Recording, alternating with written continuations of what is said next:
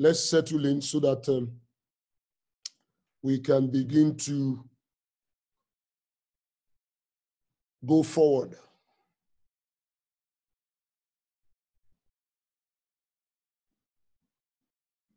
Let's settle in. Let's settle in.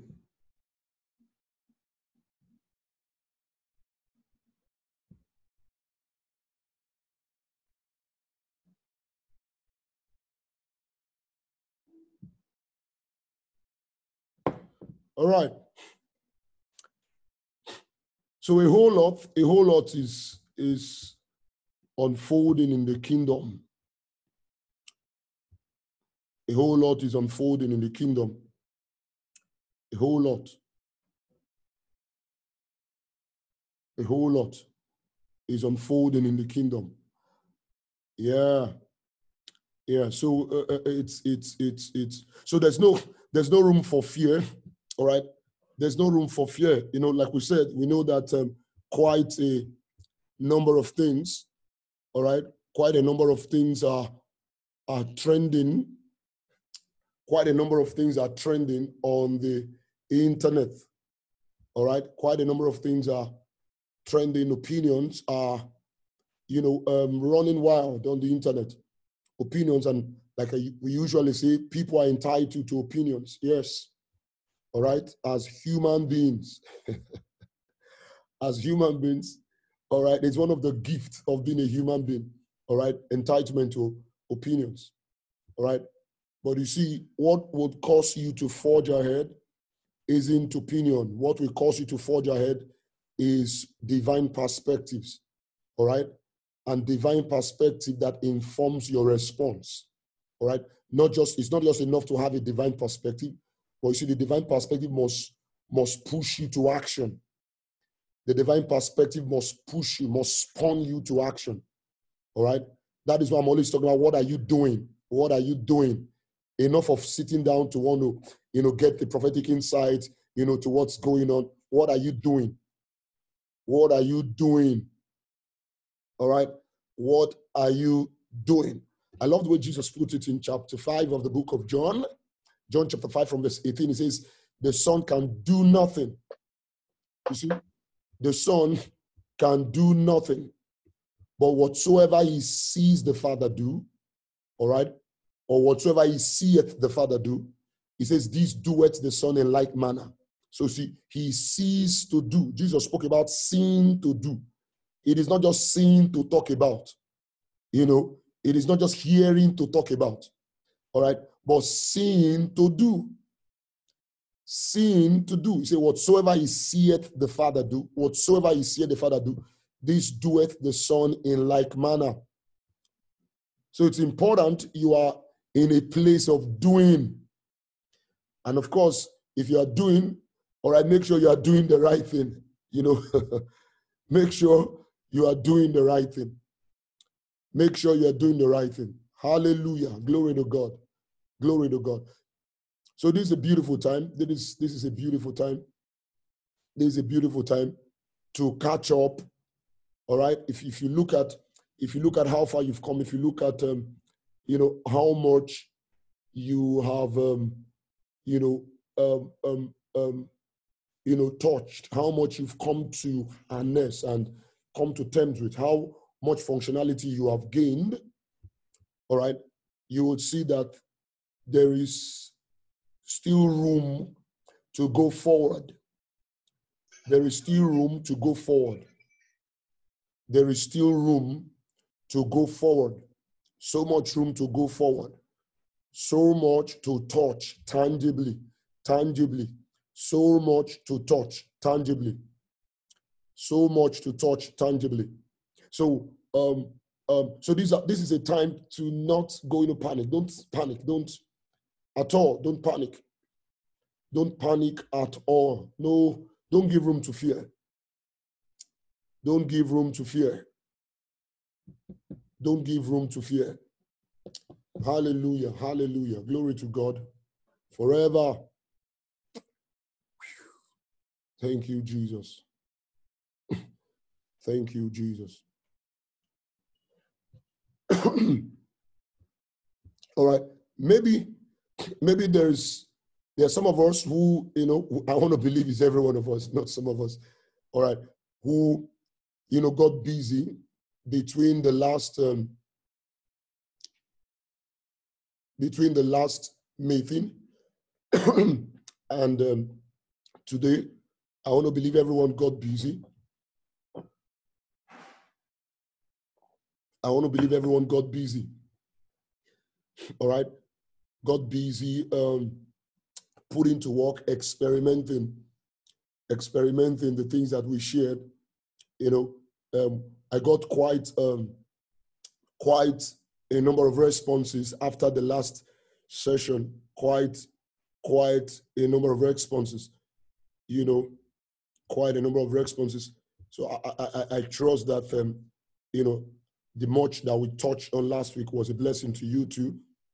I trust that it was a blessing to you too. But much more than that, I want to believe that we got busy practicing. All right.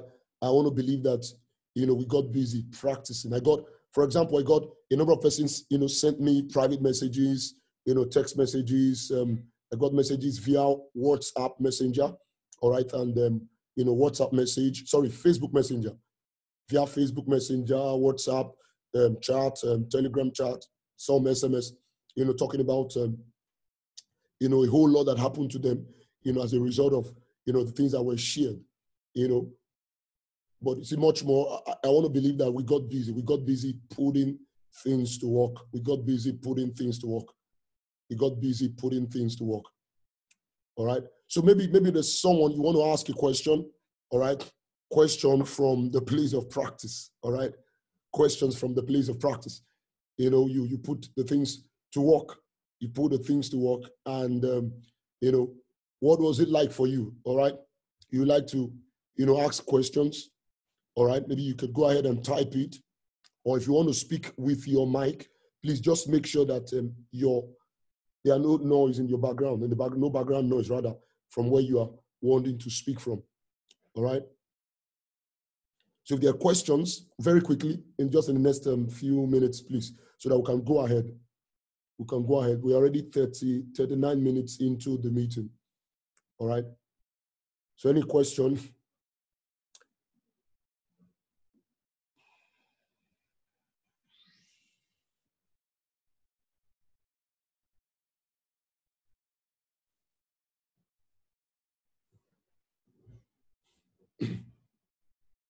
Hello, are we here? Yes, sir, we are. Okay. Yes, sir. The whole place just went kind of like quiet. So I was wondering, if I was talking to myself. So are there questions from practice? All right. Usually that's important. Yeah, we are here. That's usually important. All right. Practice. Questions from practicing. Questions from practicing. Are there questions? Yes, sir. Okay, yes. Is someone talking from there? Yeah. Yes, sir. I got after the last meeting. All right. I think that was my first time to understand what it means to practice meditation with my heart. So I came to a place like I was having this sensation, like it's not what I could explain actually though, but I was having this funny feeling over me. But oftentimes what I see is that I notice I come to a point that I cannot press further. I just come to a point like even if I want to go beyond that, I just could not. So in one of my thoughts, I was not thinking, I wish I could do something or know more to press from that. So that was my experience, and I needed to ask, how do I intensify that? All right, very good question. And let me say this, the question asked, all right, I hope we're all listening. the question asked is not strange. All right. The question asked is not strange. Let me even say this. All right. Maybe this may shock you. Now, maybe this may shock you. Let me say this. All right. Now, if you have never experienced what our dear brother mentioned now, all right, you have not really been meditating. I'm telling you. Or if you've been meditating, maybe you've never transcended beyond the first phase of meditation. Because remember, during the the last session, I talked about the fact that most Christian, and this I'm saying this authoritatively, all right, it is the number one reason why many believers don't break through into tangible kingdom operations beyond Pentecostal charismatic gifting expression. That's one of the reasons why when you look at the body of Christ today, most of what people, most of what people use as a measure for spirituality, as a measure to want to attain onto, is charismatic, gift expression. All right. And that is the model we have built in our heart that want to follow after.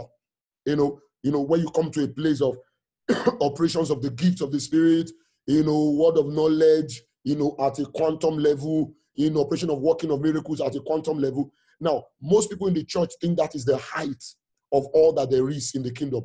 Most people in the church think that is the height of, how far one can go in the kingdom. All right? You see, the kingdom is broader than that. Okay? All right? The kingdom is broader than that. All right? The kingdom is broader than that. So usually I tell people, by the time you begin to press into the kingdom, all right, using, all right, one of the instrumentality for navigating the kingdom, which is meditation. Meditation is just one, all right? Now, but by the time you begin to leverage on the art of meditation to want to break through, and you haven't experienced this, then you haven't started. All right? Then you haven't started. So it's not strange at all. It is not strange. It is not strange at all. It is not strange in any way. Okay? It is not strange in any way. So that's something you get used to it. It's something that you will come to at a certain point. Now, and usually, listen very carefully. Usually, that is one of the factor that doesn't make people to go beyond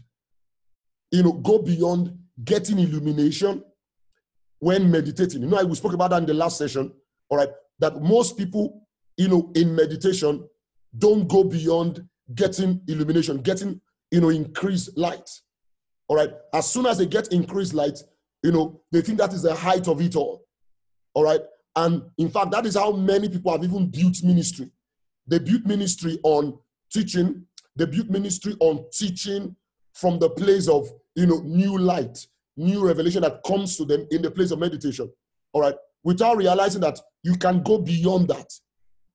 All right. And going beyond that is a major way of coming into, actual functional kingdom engagement beyond just getting illumination. So that's not strange. All right. That is not strange. So I'm going to be answering that now, but quickly, just give me a few minutes. Let me read out some of the questions I have on the screen.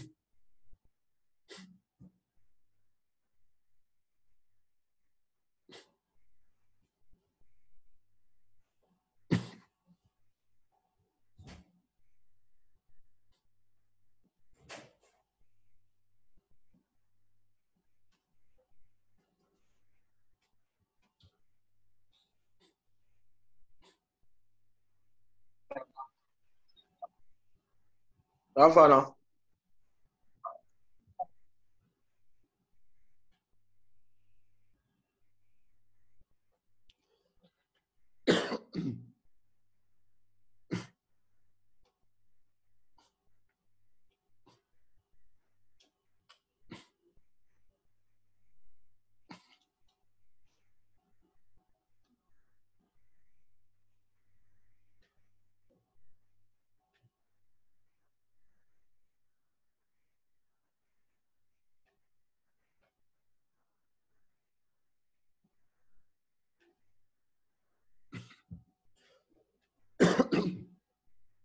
All right.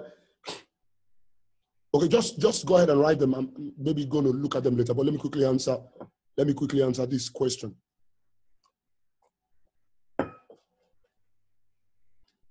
Okay, so very quickly, I want us to settle down and so we can answer this question. A lot of us would benefit from it.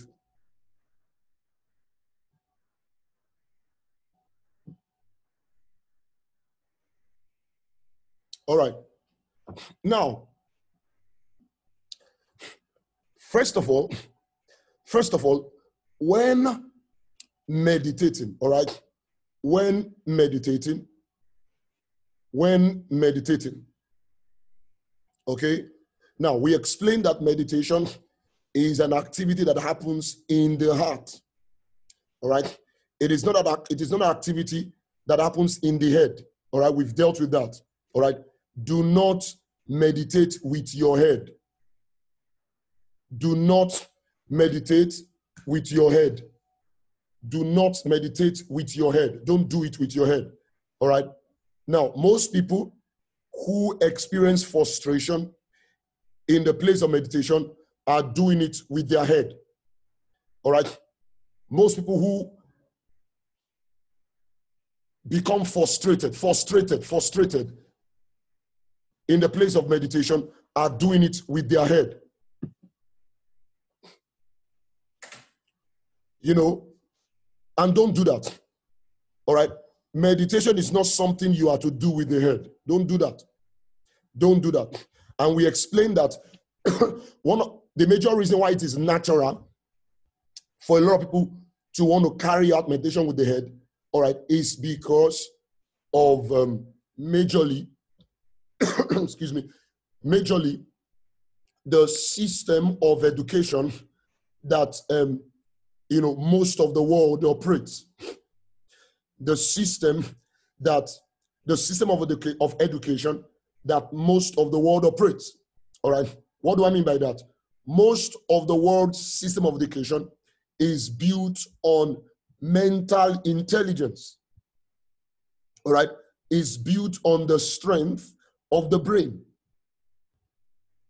All right. You see it in movies. Even it's been pushed in movies. All right. It's been supported by movies, been supported by theses, written, documentaries. You hear people talk about the power of the brain. The power of the brain. Now, so you see, so naturally, people have that in view, and as such, want to attain,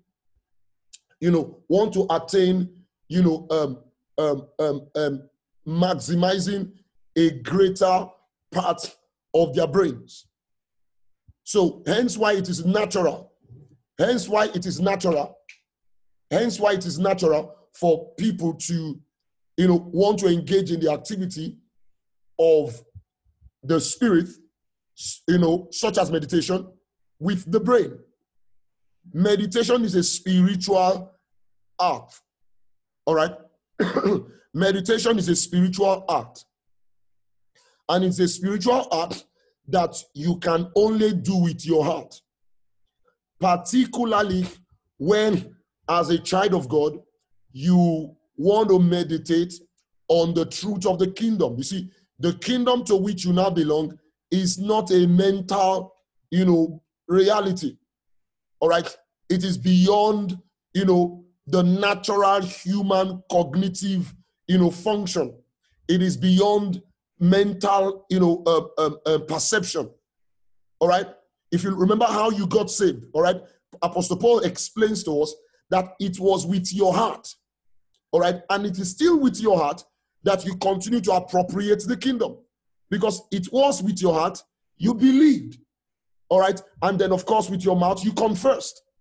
So, don't think you could have believed with your heart, all right? And as a result, you came into the kingdom, and don't think you could have done that, and now you want to begin to function in that kingdom that you gain access into by responding to the gospel with your heart. So don't think you will not function in that kingdom with your head. You see, if it was through responding from your heart, all right, via the instrumentality of the preaching of the gospel of Jesus Christ by the power of the Holy Spirit, that you believed and thereby came into the kingdom, don't think you will now function in the kingdom with your head. That's one of the reasons why I have often said, all right, after salvation, after people become saved, the very next revelation or the very next focus of truth, all right, believers need to be taught as soon as they are saved, is the spiritual function of the heart. Someone is saying, where is that curriculum in the Bible? It's there. It's staring at you in scriptures. It is just that the only difference is just that it is not taught in the same language that I've used. There is no such, exact word for word, description of something called the spirituality of the heart. But it is taught in scriptures. All right? It is taught in scriptures. It's in scriptures. In fact, the whole Bible talks about it. The exact same words may not have been used, but the whole Bible talks about it. So it's important that you do not engage. It's important that you do not engage in any spiritual, reality of the kingdom, for that matter, with the head. And I've said this, that is the major reason. It is the number one reason why, after becoming saved, all right, for most believers, engaging, exploring every other kingdom reality becomes difficult. It is the reason why many people, for example, many people think you have to pray for hours. Now listen, you have to pray for hours and pray for months, then pay the price. I'm sure you've heard about that theology, where you have to pay the price for the anointing. Have you heard that? Can you please respond to me? Let's slaughter another cow. Amen. Sir, we have heard though. We have heard. We have paid price. Yes, sir. We have heard though. So you are paying Don't price. pay price. We don't tire. We don't pay price. We have heard. And nothing is changing. And you are wondering what is going on. Is price not enough? Oh my. And you are wondering, what kind of a God is this? After he paid the price for Jesus, he now wants us to pay the We price. still pay the price again. What happened to the price we have paid before now? As we even pay the price, we did not give us the thing. We paid, we didn't collect what we paid for. This price wey people don't pay, don't pass what Jesus do. Oh my God. Dude. I feel like guessing where you are talking from. All right, just pay attention. All right, just pay attention. Now, you see that's the fact. Now, some people will hear this kind of comment and think, oh, that they are speaking with the son of spiritual things. They are speaking with the son of spiritual things. They do not. Then truly they were not paying the price. Now listen. Listen very carefully. Listen very carefully. Listen very carefully. All right. Yeah, someone says she's pained. Yes. And many are pained. You see, let me say this very carefully. There is nothing like paying the price. Listen very carefully. Listen very carefully. There is nothing like paying the price. I know many ministers of the gospel that many of us love have thoughts on this, preached about it, talked about the importance of paying the price, and they will tell you, Catherine Kuma paid the price, and she became instrumental in God's hand. William Branham paid the price, and they became instrumental in God's hand. Maria Woodard-Elta paid the price, and when you hear that, you will go and begin to pray. You've got to pay the price. You will go and begin to pray. You will go and begin to, kabash, like some people say, and you stretch and you. Now listen very carefully. Listen very carefully. All right, please, this will help you. This will help you. Now, spending time in prayer, spending time in the word, spending time in meditation, spending time in fellowship generally, all right, is not paying the price. That is why we generally refer to it as fellowship. It is called fellowship. Why do we call it intimacy? Now, when you love someone, when you come to the realization that someone loves you unconditionally and you want to reciprocate, you want to respond to that love, do you consider the time spent in intimate, fellowship with that person? Do you consider it paying of price? No, sir. No, sir. You don't call it paying of price. It's not paying price. It's not. You see, a lot of people don't understand things, certain things. Enjoyment. You are, for God's sake, you are in a relationship. You are in a relationship. So what you may refer to as your obligation to that relationship, all right, within the confines of fellowship, within the confines of intimacy, is not paying any price. You are just in love. Hence why, you spend time enjoying that love.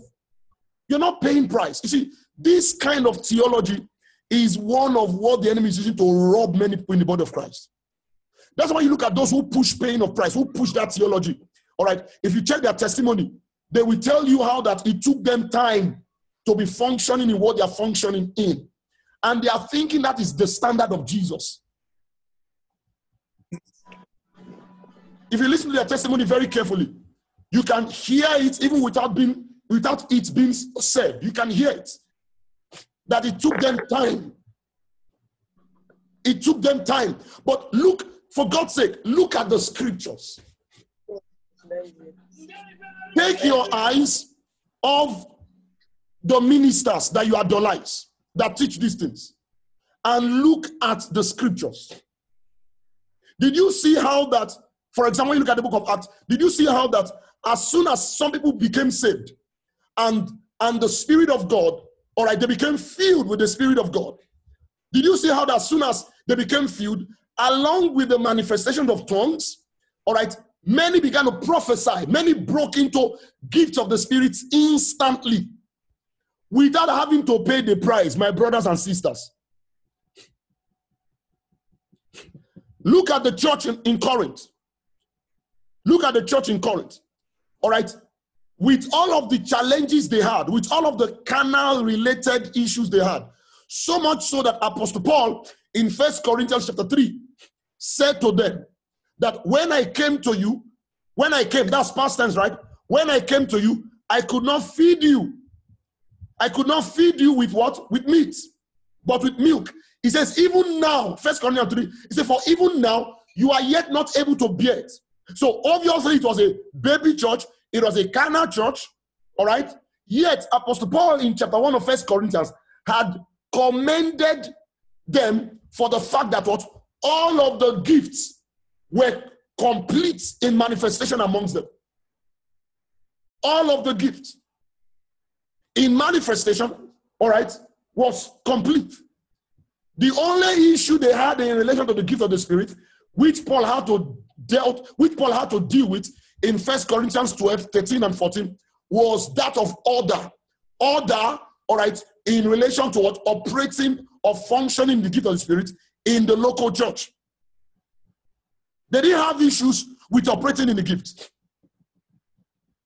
So what price did these guys pay? What price? They didn't even have debt, because Paul said, I couldn't feed you with meat. 1 Corinthians 3. I couldn't feed you with deeper things.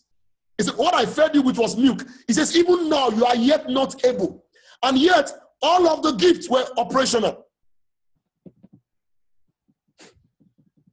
Look at the 12 disciples. The 12 disciples Paul met in Ephesus in Acts 19. All right? In Acts 19. After that, Paul asked them if they had received the Spirit since they believed. And, Paul found out that they didn't even know whether the Holy Ghost had even come. Paul had to explain. And after explaining, he laid hands on them. They did not only speak in tongues, they broke out in tongues and interpretations. What price did they pay?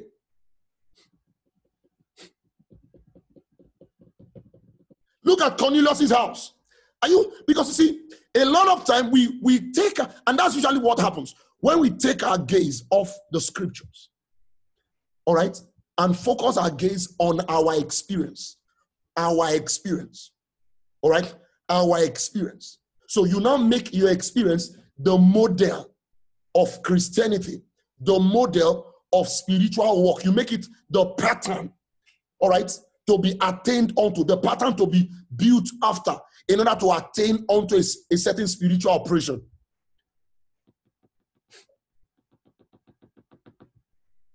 When you look at what Paul said, for example, in relation to gift of the Spirit, when you look at what Paul said, after talking about the gift of the Spirit in chapter 12 of 1 Corinthians, see how he ended the scripture, how he ended that chapter. All right. He said, earnestly covet the best gift. All right. Then he now went on to say, yet I will show you the best way. I will show you the best way. Earnestly desire. Earnestly desire. And that I've dealt with that in previous teachings. I'll attempt to talk about that, But see, listen carefully. There is nothing like paying the price. After being saved, you are called to just be in love. You are called to fellowship. You are called to fellowship. And actually, listen carefully, the number one ingredient that causes the breakout of divine realities in us and through us is accurate truth. Listen very carefully. It is when accurate truth is missing, that is when people struggle. They struggle, they push, they struggle, they push to want to have what is theirs in Christ. So because they didn't have accurate truth, and they push and push and push, and God in his mercies, at a certain point of their pushing, introduces a certain level of light. At another level of their pushing, introduces another level of light, without realizing what God is trying to do. So God introduces light here, and eventually they experience breakthrough. Then they suddenly, after 6 years of their Christian walk, 6 years after the Christian walk of going around this routine, suddenly for the first time, 6 years, all right, they begin to feel God's power. Tangibly, they begin to feel the tangible anointing, for example, in their palms. So they look back and now begin to teach how far they have come as what? As the model to get what they now have. So they now preach and tell you, I paid the price. You need to pay the price. Do you see how such doctrines have entered into the body of Christ? Please, let me get a response. Do you understand what I'm saying?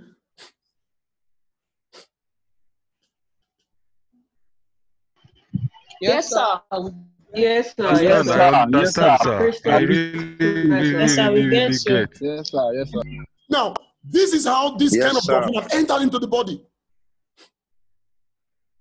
So the person looks back at the path that he took to get here. You see, to get to where he is, all right, then he now begins to teach it, all right, as a message, begin to teach it as a standard to be followed to arrive at where he is. That is how those kind of doctrines came up.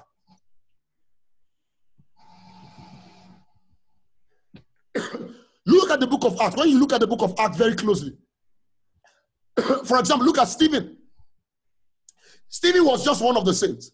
He was just one of the saints who on the foundation of accurate truth, on the foundation of accurate, because the Bible said that the apostles took on the responsibility of teaching daily in the synagogue, and from house to house, teaching and also breaking bread. So the apostles took on the responsibility of bringing accurate truth, causing accurate, the Apostle Paul tells ministers of the gospel to rightly divide the word of truth. And usually I say, if the word of truth can be rightly divided, then it means that what? It can also be wrongly divided. It can also be wrongly divided.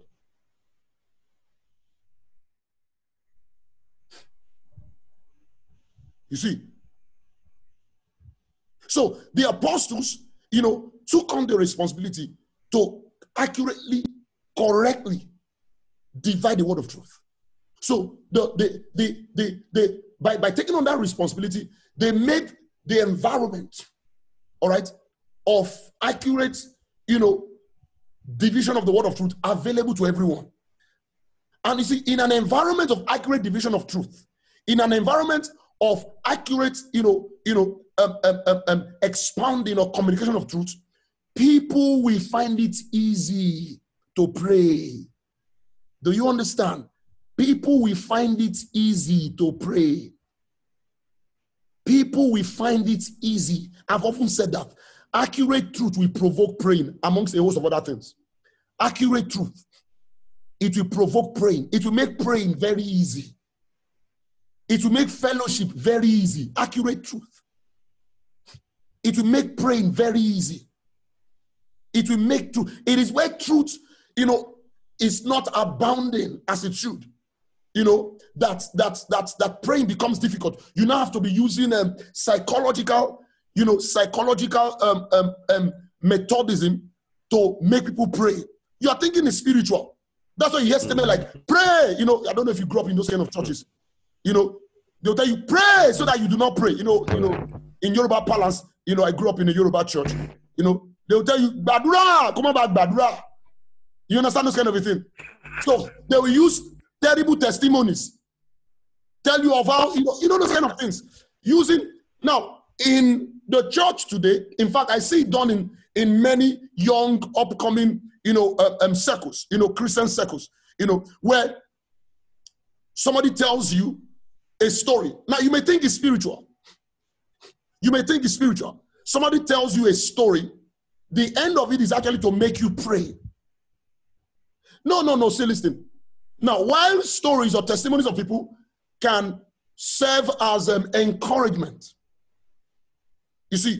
can serve as encouragement, the only instrument that should be used to provoke praying or to stir people's hearts to intimacy is the truth of God's word.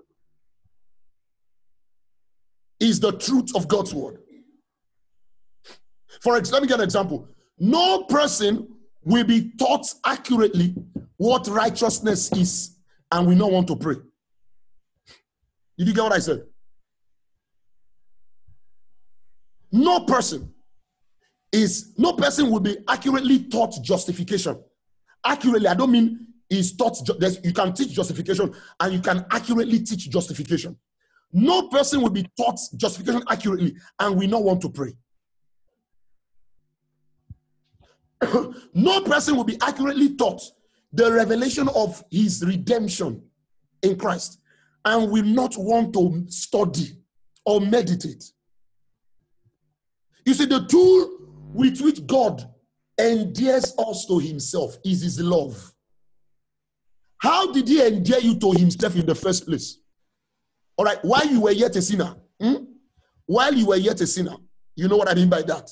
Before you came to that place of, making a commitment to the Lord Jesus Christ. What instrument did God use to draw you to himself? It was his love. And that means that it is his love that he will continue after you have become saved now. It is his love that he will continue to use to endear you to himself. It is his love. Now, after becoming saved, all right, the revelation of his love will not continue to come to you through accurate teaching. It is his love. It is his love.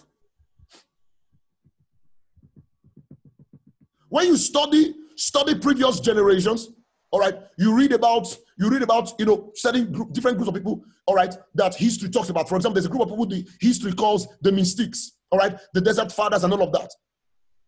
All right. Now, if you study about those people, what provoked them to go that far? In fact, if you read their stories very carefully, they were not seeking for power to begin with. Are you paying attention? They didn't go that far because they were seeking for power. They wanted to pay price. For some of them, it was because they saw how worldly the world had become, how decayed the world had become. So in a bid, in quotes, to protect their salvation, they left in their mind at the time, they left what they considered the world. Why? They wanted to go to a place where it could just be them and their savior. Where it could just be them and their savior. So, in other words, in the background, what propelled such action was intimacy not paying price. It was intimacy. It was intimacy.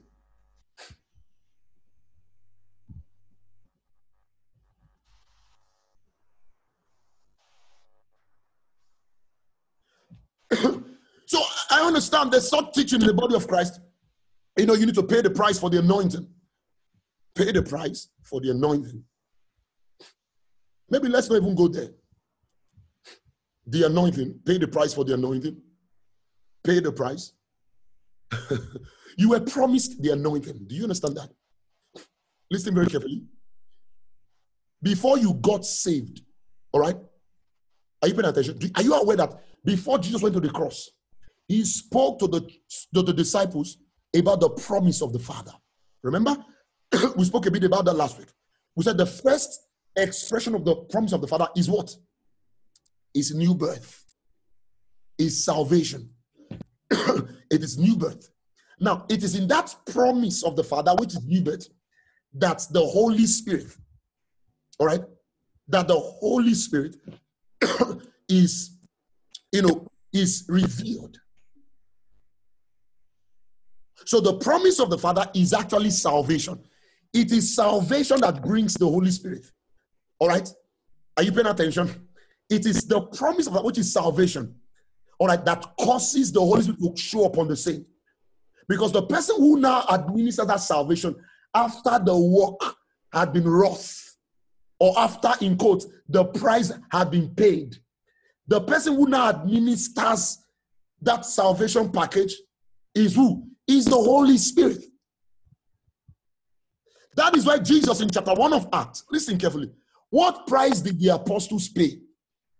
In chapter 1 of Acts, shortly before he left, he told them, he said, tarry in Jerusalem until you receive the promise of the Father. So when a believer becomes saved, all right, becoming saved is the believer experiencing the promise of the Father. Remember, we explained that. The promise of the Father is not just speaking in tongues. All right? The promise of the Father is what? Is salvation. The Jews, they understood it. They understood it. Because people like Jeremiah spoke about it. Sorry, first, I was going to say Joel, actually. People like Joel spoke about it. They say, it shall come to pass, Joel 2:28. It shall come to pass afterwards, I will pour out my spirit. All right? Jeremiah spoke about it. All right? Isaiah spoke about it. Ezekiel spoke about it. Jeremiah 31, he talked about it. All right? A new covenant. In which what? I will write my laws in their heart. They saw it as the promise. So the first expression of that promise is what? Is new birth. And that is why we said, according to scripture, it is in new birth a person receives the Holy Spirit. It is in new birth a person receives the Holy Spirit. So somebody now asks, so when a person is saved and is not speaking in tongues, and you say, let me pray for you, what does he receive? No, he doesn't receive anything. What happens to him when you lay hands on him, if that's how you are going to minister to him, is it is the spirit within that fills him. It is not another spirit. It's not the Holy Ghost coming from heaven. All right? Do you understand that? He came. He has come. He does not come again from heaven. Hallelujah. Are you listening? Yes, sir. Yes, sir. That's why we don't tarry anymore. Yes, sir. Yes, sir. That's why we don't tarry anymore for the Holy Spirit. Glory He to came. God. He came. That was why Peter said to the 12 disciples in Ephesus, Acts 19, have you received the Spirit? He didn't say, has the Holy Ghost come upon you? He came once. He came once. So when you lay hands on people to help them, all right, give expression to the supernatural gifts of the Spirit, all right, what you are doing is that you are helping them to become filled with the same Spirit they have already received. Listen carefully. You are helping them to be filled. That is the reason why people, when they are properly taught, they can experience this for themselves. They can experience this in their home. They can experience this in their home.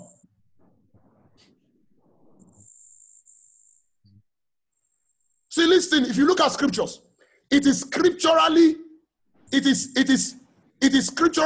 illogical to think that God will give you the gift of salvation, the gift of his life, all right, and be waiting till another time to give you the Holy Ghost. You received everything at new birth. So what happens? Thank you, I love that.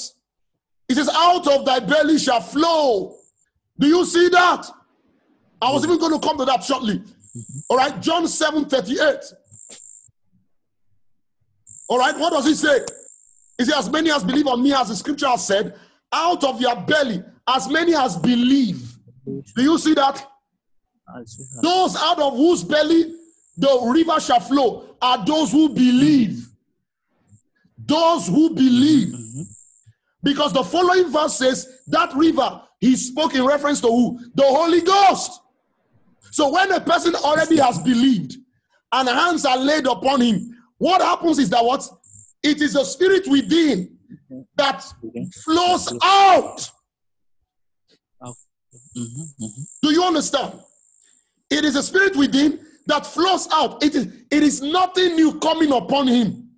It is the personality of the Holy Ghost that is already inside of him, by which his spirit became regenerated.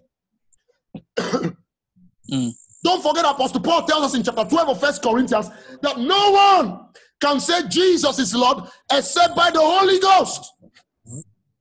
So it is by the Spirit that the individual receives that new birth. All right? That he becomes filled.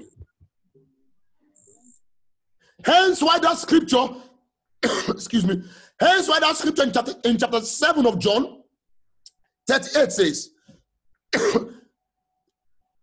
as many as believe on me, as the scripture has said, out of their innermost being shall flow rivers of living water. What does verse 39 say? He said, this spake he, King James now, this spake he of who? Of the Holy Ghost, whom those that believe in him will receive. Those who believe in him. So he says, to those that believe, all right, out of their belly will flow. To those that believe, out of their belly will flow. And don't forget, the verse after says, that which is to flow out is the Holy Spirit. All right? So out of the belly of those that believe will flow who? The Holy Spirit. So the Holy Spirit will flow out of their belly. So when you lay hands, it's not something coming upon them. It is what is within filling them. That is what we expect. We have to look at that scripture very carefully. Acts 2 verse 4. He said, then there was a sudden what? Rushing mighty wind. What was the first thing it did? It filled. We explained that. We said that was immersion. All right? Can you remember? Please, can you respond quickly? Can you remember that? Yes, sir. Yes, I remember, sir. Yes, sir. Yes, sir. Yes, sir. Yes, sir. Yes, sir. All right. So you see, it tells you that this rushing mighty wind filled the place. It didn't just fill it. It said it filled the room where they were. We said that filling of the room is what? Is immersion. They were immersed. They were immersed. And we said that is what? That is applicable to what? To baptism into Christ, which is what? New birth.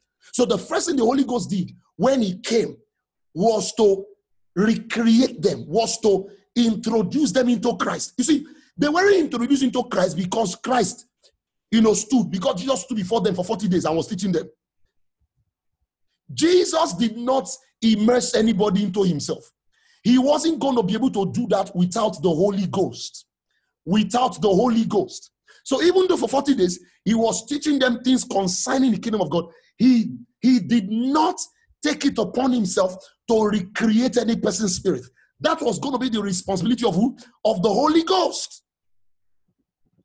So he was teaching and preaching 40 days. He loved them. But you see, there was no bias, there was no sentiment. He wasn't going to specially, or he wasn't going to give them a special introduction into himself. It was going to be the work of the Holy Ghost. And as a matter of fact, listen carefully. Listen, please listen carefully. I know we are touching some, very different theology. All right. But relax, we believe them too. So we're not trying to attack anyone. We, at one point, used to believe these things years ago. All right. Until the Lord dealt with me. Now, that's the reason why when Jesus told them, tarry in Jerusalem until you be endued with power from on high. That scripture has been used to as a basis for, what people call the baptism in the Holy Ghost, where you speak in tongues. So when you tell people that you cannot preach the gospel except you speak in tongues. No. Many people have even proven that wrong. All right. I'll give an example from history. For example, till date, many scholars, many historians have been amazed at the fact that a man called Alexander Dowie, all right, who, according to history, all right, says history, all right, I'm saying history, says that he never spoke in tongues. That is, as a matter of fact, that is one of the reasons why, based on history, he had issues with the manifestations of the Spirit of God that attended, Maria Woodard-Etta's ministry. History says he never spoke in tongues.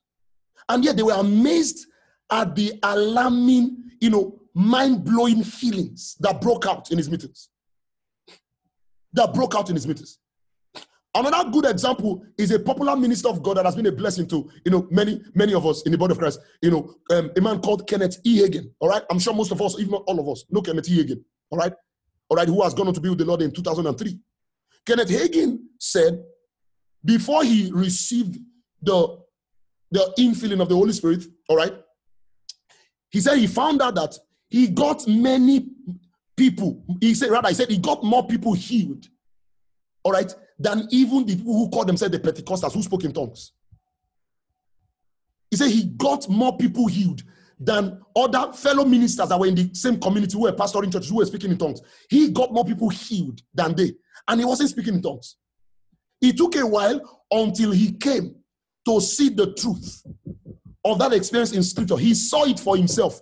Hence why he now took it upon himself to what? To want to experience that blessing. He said, but before then, he got more people healed than those who spoke in tongues. So how could he get people healed? Those theology that you can't heal a person, you can't walk in the power of God until the Holy Ghost come upon your life. When it comes upon you, you shall receive power. It is true. But what is your definition of that scripture? At what point does the believer receive power? That is a question on the table of most theologians. In fact, modern day theologians today. At what point? At what point? At what point?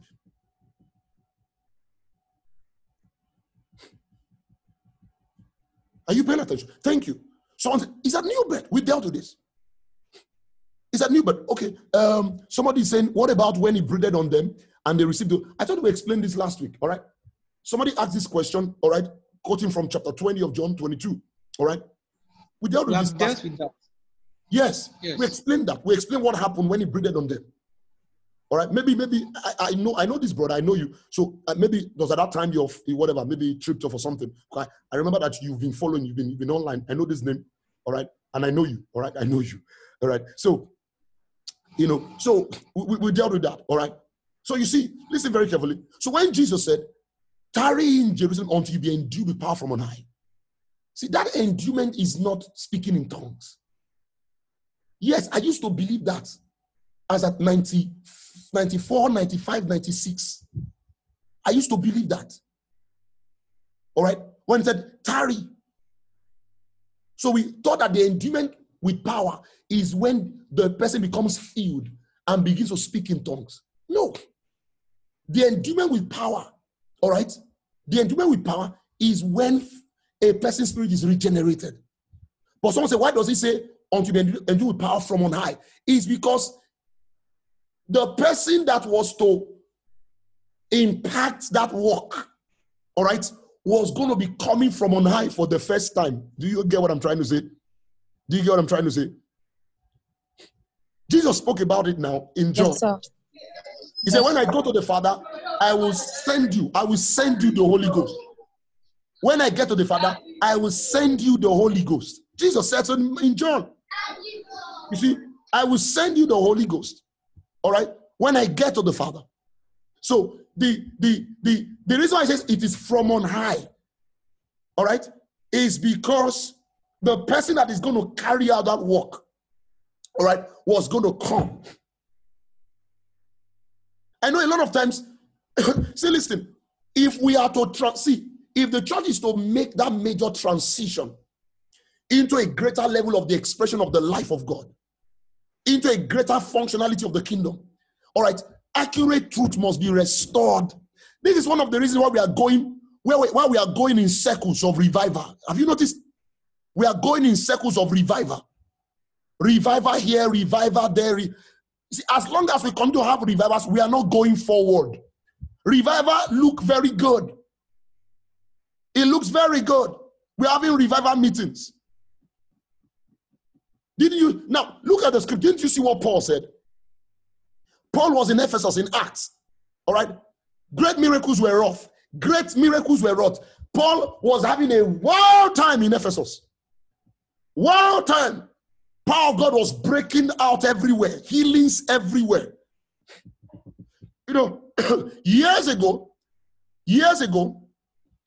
that was, for me, the highlight of a successful meeting for me. I had that mindset. that was the highlight of a successful meeting.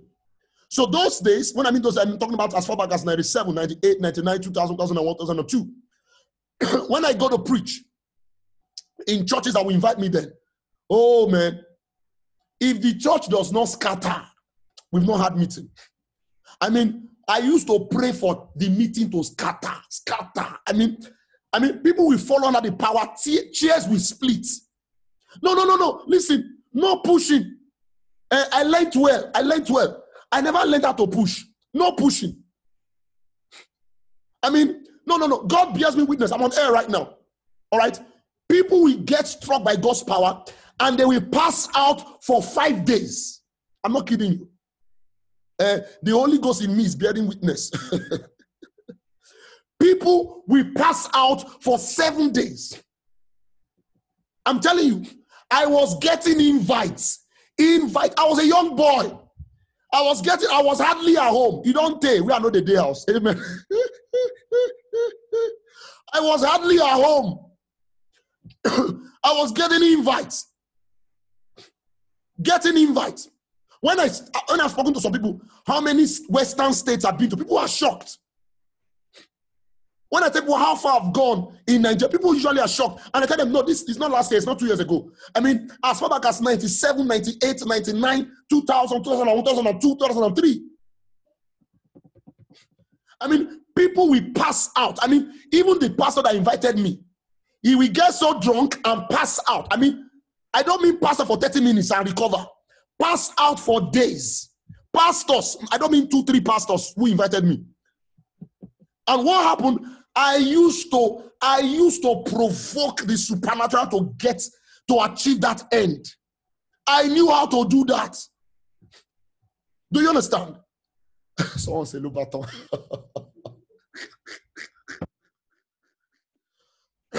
Of course, healings will break out.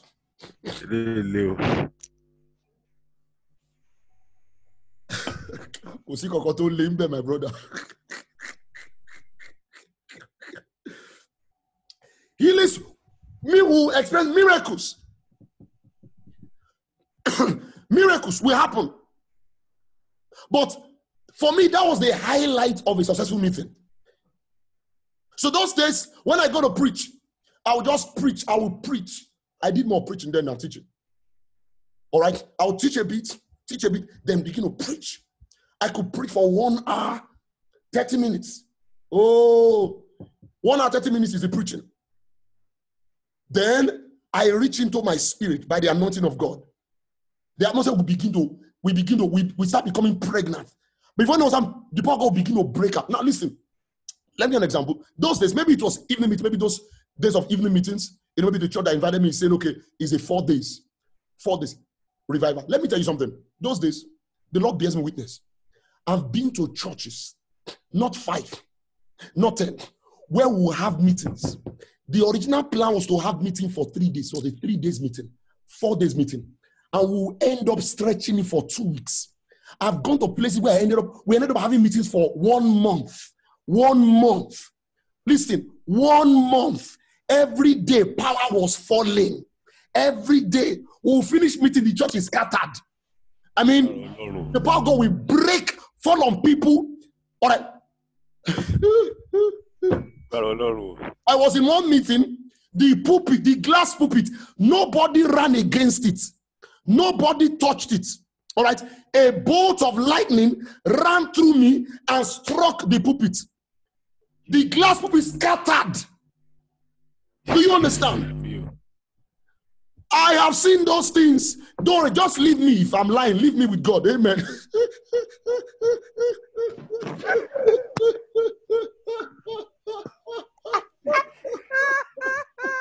Oh my God. Those days I call it revival. So I was going to say this. So for example, the evening meetings will start for 5:30. All right, they will sing, praise worship, the routine now. Praise worship and all of that. Maybe then they will hand over the mic to me for 6:30. I begin to preach 6:30. I will preach till like 7:30, 8. The power of God will begin to break out, even from before I finish preaching. And you see, I love those people outside Lagos, those Western states, those, Lagos. Lagos is one kind. Lagos, they are too sophisticated for the power of God. We know. We know. You live in Lagos. You are talking to me from Lagos. I can perceive the difference in your voice. Now, you see, the power of God will begin to break out from around 7:38. All right? Now, this is not me holding them to ransom. I mean, the power of God. And the meeting will stretch to 11, 12, 1. People will still be under the power. We will come the next day. They are still passed out. In fact, there were meetings we will have. As soon as somebody helps somebody that is under the power to touch them, he too comes under the power of God. As far as we're concerned then, I thought, oh, but this is revival. Revival. But listen carefully. Listen carefully. The Lord began to talk to me. Now, imagine how many years of doing this. 96, 7, 8, 9, 10. Or, 96, 2000, 2001, 2003, 2002. I came back from 2002. I came back from a long meeting. This was 8 years. 8 years of causing revival everywhere. I mean, I was getting reports from pastors telling that the revival continued weeks, months after I left. I mean, now beside this, people came into strong operation of the Spirit. Pastors, for example, who had never felt God's healing power, began to experience their palms born. Miracles began to happen. All right, several weeks, several months, and I kid you not, years after. In fact, there are pastors that I still know till date, who are in ministry, who trace their activation to the supernatural to those meetings. To those times I came to their places. But you see, after 8 years of doing this, the Lord began to talk to me. In chapter 20 of Acts, after Ephesus has seen miracles, what was Paul saying to them? He said, I commend you to God and to the word of his grace, which is able to build you up and give you an inheritance amongst the sanctified ones. Which is able. Now, the Lord now took me back to Paul. Remember Paul? Before he left, All right, after all the miracles, when he was going to speak to them for the last time before he left, before this very farewell message, when the Bible said they held the meeting in a two-story building, remember? The Bible said that Paul began to teach. All right, he actually began teaching from evening. He taught till midnight because the meeting was long. Eutychus, remember the man Eutychus? You see why it's not good to sleep in meetings. Eutychus was sitting at the window of the second floor where the meeting was holding. All right, and the Bible says he sank into a deep sleep. You see, he fell twice. First, he sank into deep sleep before he now fell downwards. Learn from that. Amen. So as you are hearing me now, don't sleep. Don't be lying down listening to me. Don't sink into any deep sleep here. All right, now that's by the way. Now, it says Eutychus sank into a deep sleep and fell and died. No, not a coma. He died. Well, the Bible said when they went to pick him, he was dead. What did Paul do? Paul went downstairs, hugged him back to life. He, with a hug, hugged him back to life. And the Bible said that they went back upstairs and Paul continued to teach till dawn. You see, when they went back upstairs, it did not become a celebration meeting. No, Paul kept the focus in view. He remained unmoved from the focus. And the Bible said, and he taught till dawn. He taught till dawn. Do you know how many hours of teaching that was? From evening till midnight. All right? Then that incident happened. Then from midnight till dawn. Now he's leaving again. He's not telling them, I commend you to God and to the word of his grace, which is able to build you up.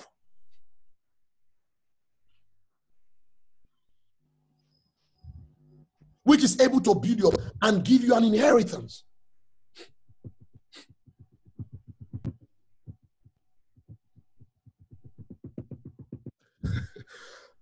Someone said, it's a Thanksgiving service. Our brother Eutychus just rose from the dead. You understand? There was nothing like that. Nothing like that.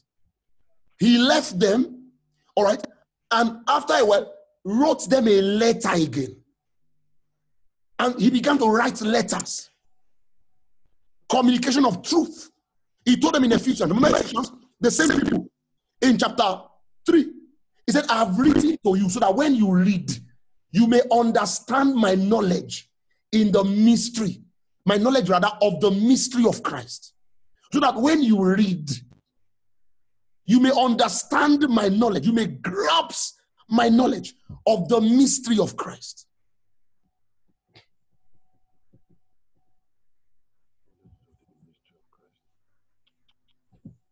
So you see, the primary way people are going to be built up, all right, is by creating an environment, all right, where the truth of the kingdom is expounded. Because you see, listen carefully. Now, one of the things that, the presentation of accurate truth, expounding of accurate truth does, is that it gives people the opportunity of taking the responsibility of engaging the kingdom intelligently. A lot of people want to avoid that. A lot of people want to come for meetings where the Holy Ghost is just moving. You understand? Where the Holy Ghost is doing everything. You know this kind of meeting where you are kind of exonerated from taking responsibility. Where is the Holy Ghost? Those kind of meetings are good. And there are times for that. And as a matter of fact, those kind of meetings are even more enjoyable in an environment of accurate truth. They are more enjoyable. Have you noticed, in an environment where there's no accurate truth and the power of God begins to break out, people don't know how to respond to the Holy Ghost. That's why, for example, you go to meetings and you are trying to get a person feel the Holy Ghost. And the power, hits the person. Rather than the person to open, is that what the Bible says in Acts 2:4? It said, and they spoke in tongues as the Spirit gave utterance. Rather than the person to speak, the person begins to shout. Ah! Ah! And you are saying, speak. Ah! And the person falls down, begins to roll. Now, is the person faking it? No. Is the person feeling something? Yes. But because there's no accurate truth, the person does not know how to do what? How to intelligently, all right, respond to that power. how to intelligently respond to that power. So now the person is shouting just to speak in tongues, screaming. Why is he or she screaming?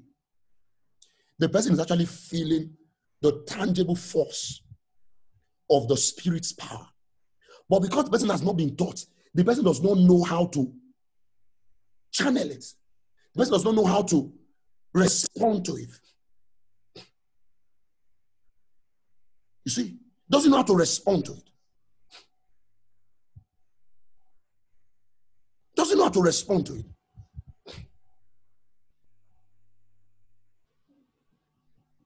The other examples I could go into, of when people feel God's power, because they've not been taught what to do. They think what to do is to be, is to be screaming or is to be. No, there are certain times God's power come on you and you understand it is too heavy. We understand those times. But the other times where God's power tangibly comes or seizes your personhood, all right? And it is like that, in other words, for you to channel it, to give it expression intelligently. But how do you do that if you've not been taught? How do you do that if you've not been taught?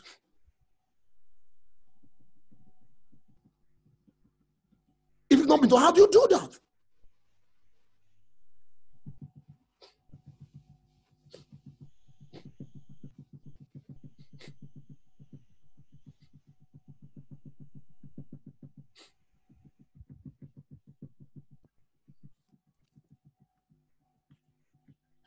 Those days, I had to begin to ask the Holy Spirit because we saw all manner of manifestations, all right? We saw different manifestations. For example, there were certain times God's power will come upon people and people will lose their ability to speak in their language or in English language for days. For days, they can't act normal. They can't talk. They want to talk, it is tongues. In fact, there were some that we saw, they were dumb. They were made dumb. Not dumb, you understand by that? But the power of God sat upon them so heavily that their tongues could not open. The only opening they could do, was to show you their teeth. I mean, even for the number of them, they could not eat. And they were supernaturally sustained. They couldn't open their mouth to even brush their teeth. All right? For days. And their mouth never,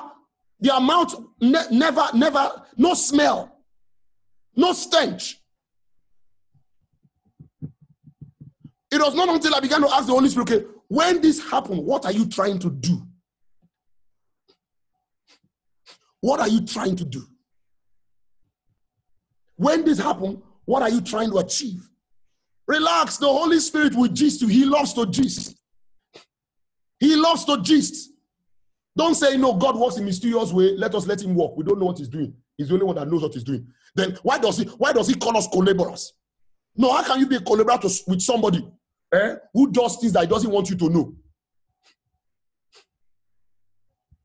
No, he wants you to know. But because you see, you're afraid, you're making excuses for that fear. You're using ignorance as an excuse for that fear. You see, that's another thing. Because if you truly understand righteousness, if you truly are established and grounded in righteousness, you will know that righteousness gives you the, in quotes, effrontery. You understand what I'm saying? All right? To talk to your father. To talk to your father. Lord, what are you doing here? You think he will get angry? You think he will tell you, shut up. I am God. Let me do only what I, God, can do. You think he will say that? No. No. He loves to carry us along. The Holy Ghost loves that. He loves to carry us along. Glory to Jesus. Glory to Jesus. Glory to Jesus forever. Glory to Jesus. Hallelujah. Someone is saying, yes, that was me. And it got annoying. Okay, I don't understand. Maybe that was you always shouting. Yes, over the years, when truth now comes, you can look at those moments and just smile and laugh at yourself. and laugh at your ignorance then. It's not enough to be annoyed. Don't get angry. Don't get angry. Hallelujah. Glory to God. Glory to Jesus. So back to what I was saying. So when Jesus said, tarry in Jerusalem until you are endued with power from on high. Now, the modern day church looks at that scripture and think, oh, that power is what? No, come on, when you start praying in the Holy Ghost. No, that endowment with power is when life hits you. Eternal life enters your spirit and regeneration happens. That is power, my brother. Power is not until somebody falls down. Power is not until healing happens. Have you seen people who define power?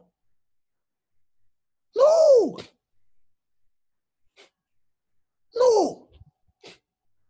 Oh, Jesus. I feel like going that direction a bit. Now listen, let me give you an example. Very carefully. Let me give an example. There is an operation that happens via the exercise of authority.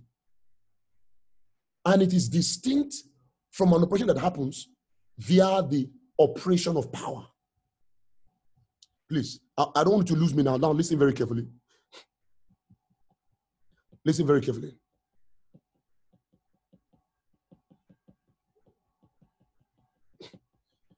Okay. I'll come to that shortly, ma. All right, very good question. I'll come to that shortly. All right. And I'm seeing a question here, all right, which I would love to talk about because I believe that, number of persons to have experienced that one time or the other in their lives, all right, in their walk with the Lord. Now, I said something about authority and power. All right.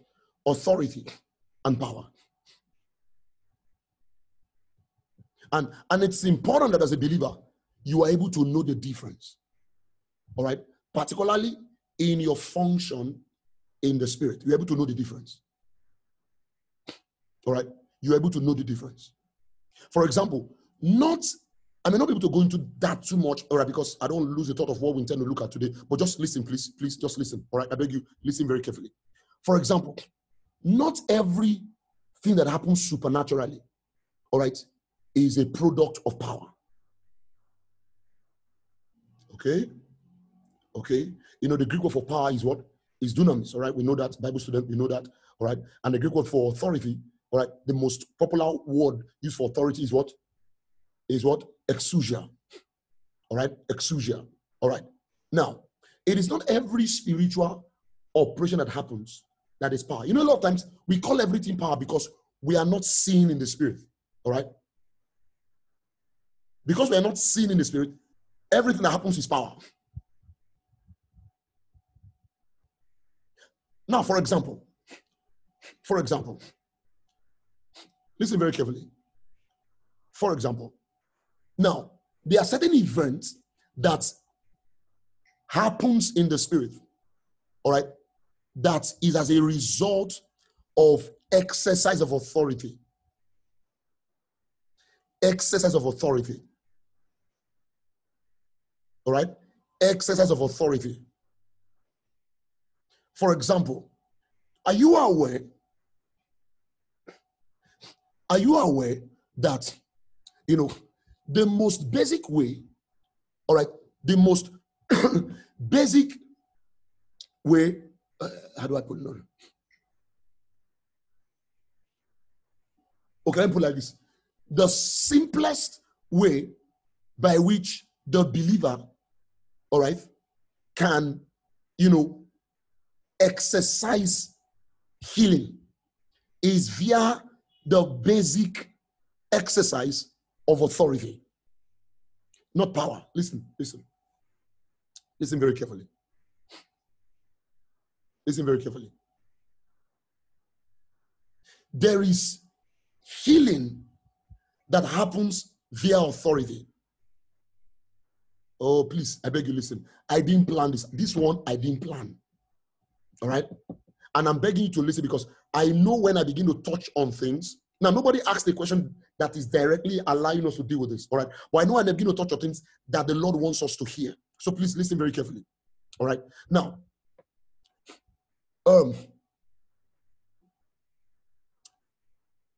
most healings all right, happens within the ambience of authority. Most healing.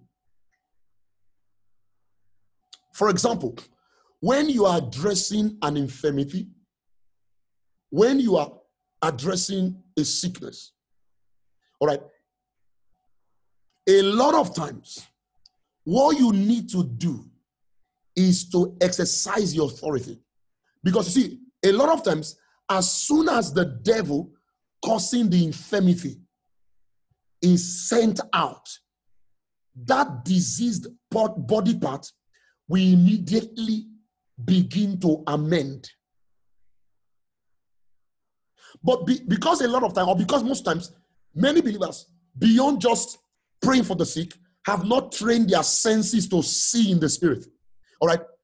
Because as a result of that, they are not seeing anything. They call everything power. Now, remember in the book of Matthew 10, then Luke 9, and Luke 10, all right? When Jesus sent the disciples out to go and heal the sick, all right? Remember? Matthew 10, Luke 9, Luke 10, all right? In Luke 9, we are told he sent out the 12. In Luke 10, we are told he sent out the 70, all right? Some translation says 77, right? Is it 72? All right. Now, remember very carefully that at that time, Jesus had not died. He had not gone to the cross, all right? But what does the Bible say? Now, your translation says he gave them power, all right? It says he gave them power. But if you look at it, if you study it very carefully, what happened there was that Jesus actually authorized them. Now, remember, these guys, nobody had the Holy Ghost living inside of him or her at the time. Not even the disciples or the apostles. Not even the disciples or the apostles. All right? Not even the disciples or the apostles at that time. So he couldn't give them the Holy Ghost. So what the scripture actually meant that Jesus did was that he authorized them. All right? He authorized them. And authorizing them doesn't mean that they went about healing the sick in the name of Jesus. No. In that day and time, there was no power in the name of Jesus. All right? There was no authority in the name of Jesus. All right? Power in the name of Jesus, authority in the name of Jesus happened after Jesus went to the cross, went to hell, became justified, conquered Satan, destroyed sin, atoned for sin, all right, and was raised and ascended. That is what the scripture describes in chapter 2 of Philippians. When he says that what? He became obedient to death, even to the death of the cross. All right, what does verse 11 says? He said, wherefore, all right, sorry, verse 9. He said, wherefore, God hath highly, wherefore means on account of what he had done. God hath highly exalted him and has given him a name. So when did God highly exalt and give him a name? It was not while he was on earth. All right, it was when he accomplished what was needed to be accomplished in hell. All right, in hell, then when he ascended. All right, what began in hell was completed in heaven. Do you understand that? Do you understand that? Redemption did not happen on the cross and end on the cross. Do you understand? Yes, sir. So even though we see somebody like Paul talk about the power of the cross, it is not the cross as in the cross. All right, the word cross is used to sum up all that was accomplished. All right, that was why he told Mary after resurrecting. You know, we only talk about the resurrected Christ, the resurrected Christ, the resurrected Christ. All right, a more accurate way of describing him is what? Is who? The ascended Christ. Do you understand? Do you understand? I think it's a good thing to talk about this, right? Isn't this the time of Passover? I understand. Is this not the time of Easter? Do you understand that? So you see, we talk about the resurrected Christ, the resurrected. Now listen. Listen. Or we talk about the power of resurrection. The power of resurrection. My brother, resurrection is not a complete work. Resurrection was not complete, not until what? He ascended. That was why after resurrection, he told Mary, I have not yet ascended. He said, don't touch me. I have not yet ascended to my Father and your Father, my God and your God. That is why you see Paul the apostle, in Romans 10 and in Ephesians 4. In Romans 10 and in Ephesians 4. All right. In Ephesians 4, he said, he that descended is he that also what? Ascended He didn't say he that descended is he that resurrected.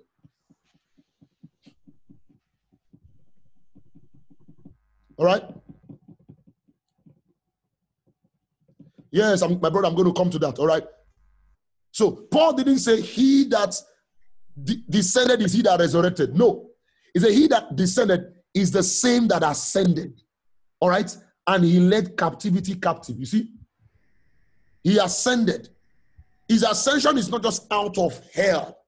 His ascension is not just out of the grave. His ascension is not just out of death. His ascension also was what? Was to the Father. That's why in Ephesians 1 you see it too. He said he ascended and filled all things. Filled all things. Filled all things. Thank you. I love that. Thank you, sir. The ascended Christ. Not just the resurrected Christ. All right? Not just the crucified Christ. The ascended Christ. That gives you the picture of the total package of redemption. Now, listen very carefully. So you see, there was no power in the name of Jesus. Yes. But why does the Bible say that he gave them authority to go cast out devils, to go cleanse lepers? Why does the Bible say that? Now, I've explained that in the teaching. We have that teaching available somewhere, all right, that you can get in access. Now, the basis for sending the disciples to go out and cast out devils, all right, and the basis for the demons yielding to the command of the disciples was on the reputation Jesus had earned amongst the forces of darkness. Listen very carefully. All right? The reputation that Jesus had earned. You see, as at the time Jesus walked on earth, okay, listen, somebody's asking, say, okay, so what does the scripture mean when it says the disciples were, he said, even the disciples said to him, even the devils were subject to us through thy name. Now listen very carefully. Thy name there, see, don't read it in English. Thy name there is not in the name of Jesus. No. Let me explain. All right, I'm already doing that.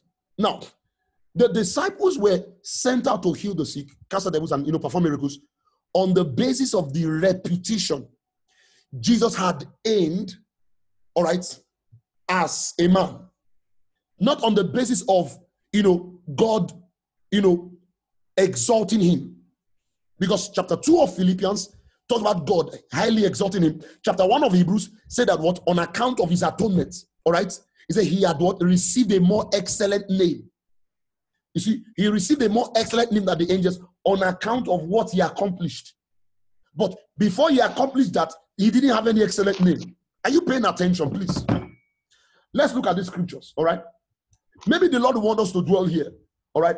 And if you have the energy, let's dwell on this a bit, then we'll move on. If you have the energy to stay till 12, glory to Jesus. All right.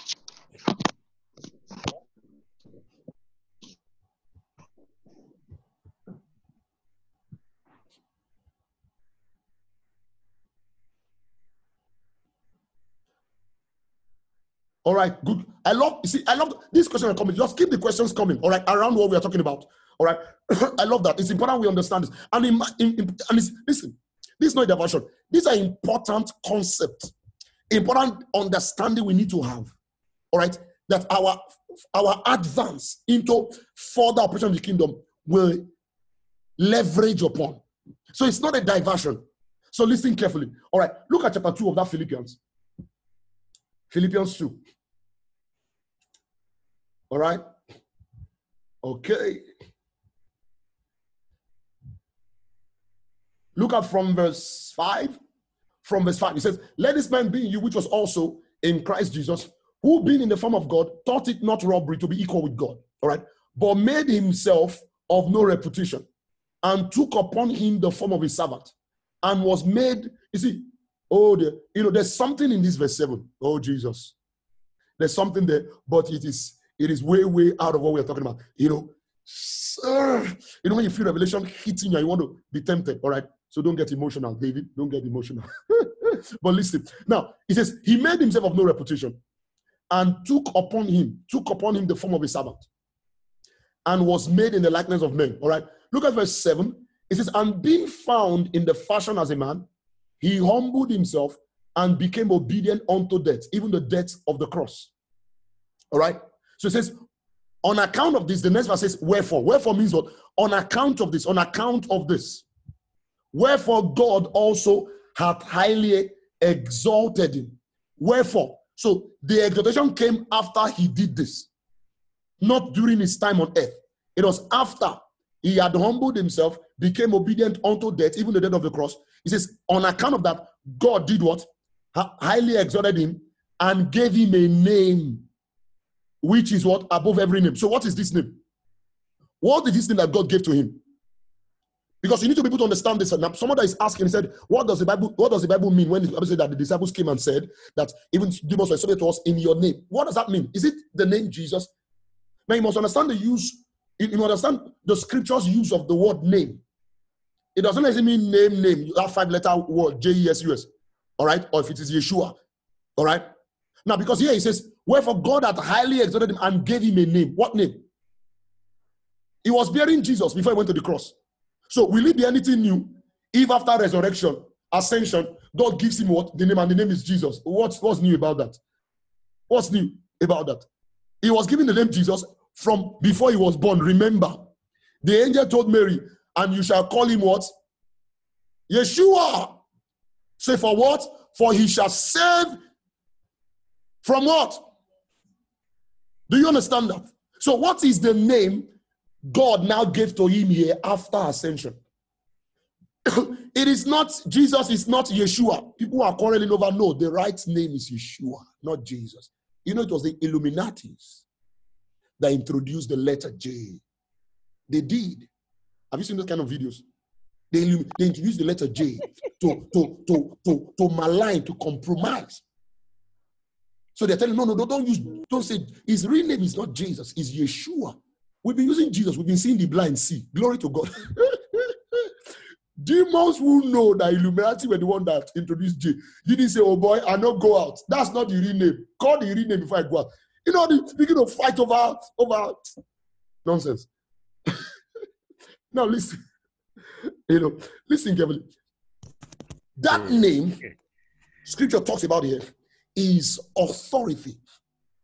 I love somebody said reputation, all right? But it is summed up as authority.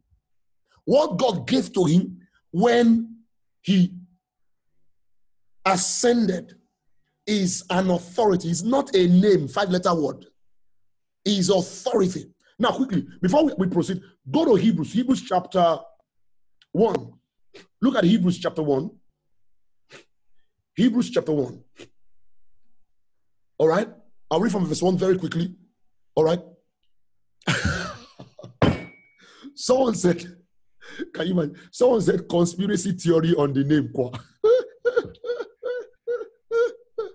All right, that makes a lot of sense. All right. Now, look at Hebrews 1. I'll read from verse 1 very quickly. It said, God who at sundry times and in diverse manners spake in time past unto the fathers by the prophets, hath in these last days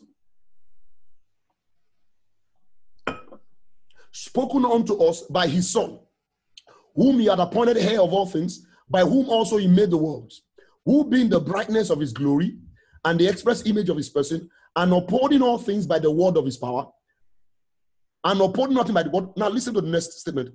When he had, he's giving you progression, when he had by himself purged our sins. Now, not what we are reading from this point now. When he had by himself purged our sins, sat down on the right hand of the majesty on high, being made so much better than the angels, as he hath by inheritance obtained a more excellent name than they. You see, as he hath by inheritance obtained a more excellent name. Now, if you link this scripture to Philippians 2, when did he obtain a more excellent name? Was it not afterwards? Back to verse 3. Was it not when he had what? When he had first purged our sins, then to sit down. In fact, he's sitting down, all right, of the right hand of the majesty was the seal of his receiving a more excellent name. Do you understand, brethren? Do you understand that? All right, I need Yes, your sir. response. Yes, Do you sir. understand that? Yes, sir. Yes, sir. Yes, sir. Yes, sir. So you see, so but what happened? Back to what we're saying. So what happened before he went to the cross? What happened? Now let me read to you Matthew 10, quickly. Going to do that very quickly. Look at it, Matthew 10, Matthew chapter 10. Matthew chapter 10, verse 1. He said, and when he had called unto him his 12 disciples, he gave them power. You see that? All right. He gave them power against unclean spirit to cast them out and to heal all manner of sicknesses and all manner of diseases. All right. All right.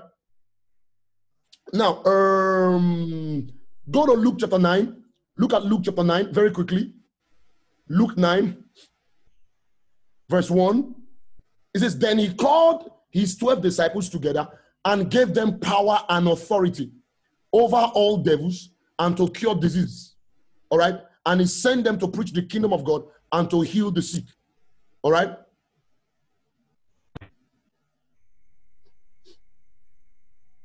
Look at chapter 10 of Luke. Luke 10 now, the next chapter. He said, after these things, the Lord appointed other 70 also and sent them two and two before his face into every city and place whither he himself would go. All right. Therefore, he said unto them, now he began to give them instruction. All right. He began to give them instruction.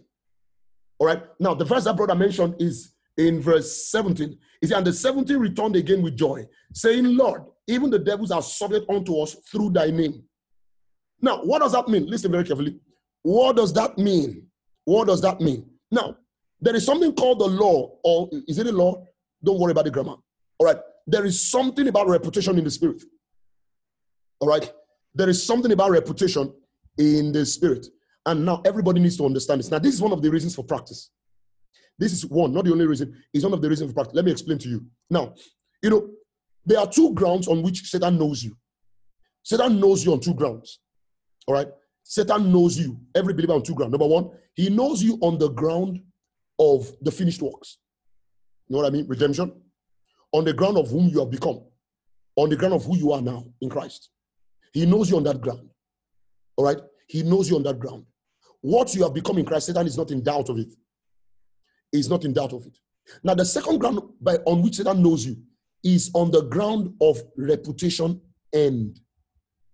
What do I mean by that? You see, leveraging on the truth of who you are to begin to exercise yourself within the realities, all right, or rather within the context of that reality, earns you reputation. Do you understand that? It earns you reputation. It earns you reputation, not amongst people, no, among devils.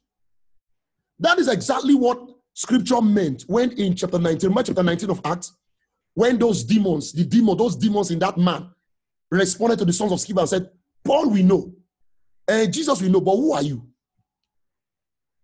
You see, when those demons said, Paul we know, they were not talking about their knowledge of Paul, all right, in relation to his office as an apostle, but their knowledge of Paul in relation to that man's exercise of himself within the light of righteousness. Within the light of righteousness.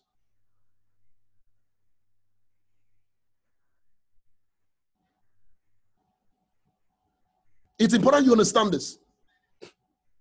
So it's not enough. All you need actually is the truth of who you are in Christ. But it is not enough. All right? That is not enough. By that, I mean, it's not enough in relation to what? In relation to, facilitating, stature. You understand what I mean? That growth. All right? You must exercise yourself within the context of the truth of who you are in Christ. That is how, in a sense, that is how your authority becomes double-edged. Double-edged. That is one of the reasons why we usually say that demons know who you are in Christ. They know who you are. They know. But they want to know whether you really know who you are. That is one of the reasons why sometimes All right, when you are just starting out to lay hands on the sick, you lay hands, it's as though the demon is not going. No, it's not because your faith is not strong. No. The demon wants to be sure that you know what you know. So the demon stays, is watching you. The demon knows that you have authority over him. But you address it, he stays, he's looking at you. He wants to be sure whether you will change your mind about what you said. He wants to be sure, sometimes, whether you stand by what you have said. Now, the reason is because at that point in time of your Christian walk, you haven't gained reputation yet. Is this making sense? See, I'm sharing it with you very simply. So don't argue and contest and contend again and say, no, no. It's as simple as that. It's as simple as that. So there's such a thing as reputation in the spirit.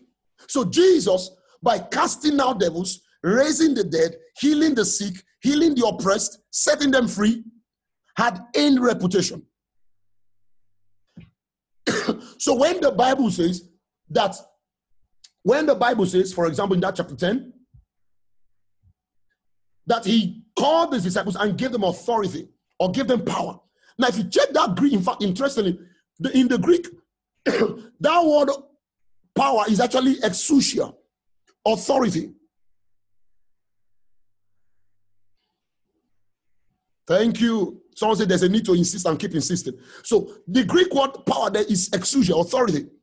But authority to do what now?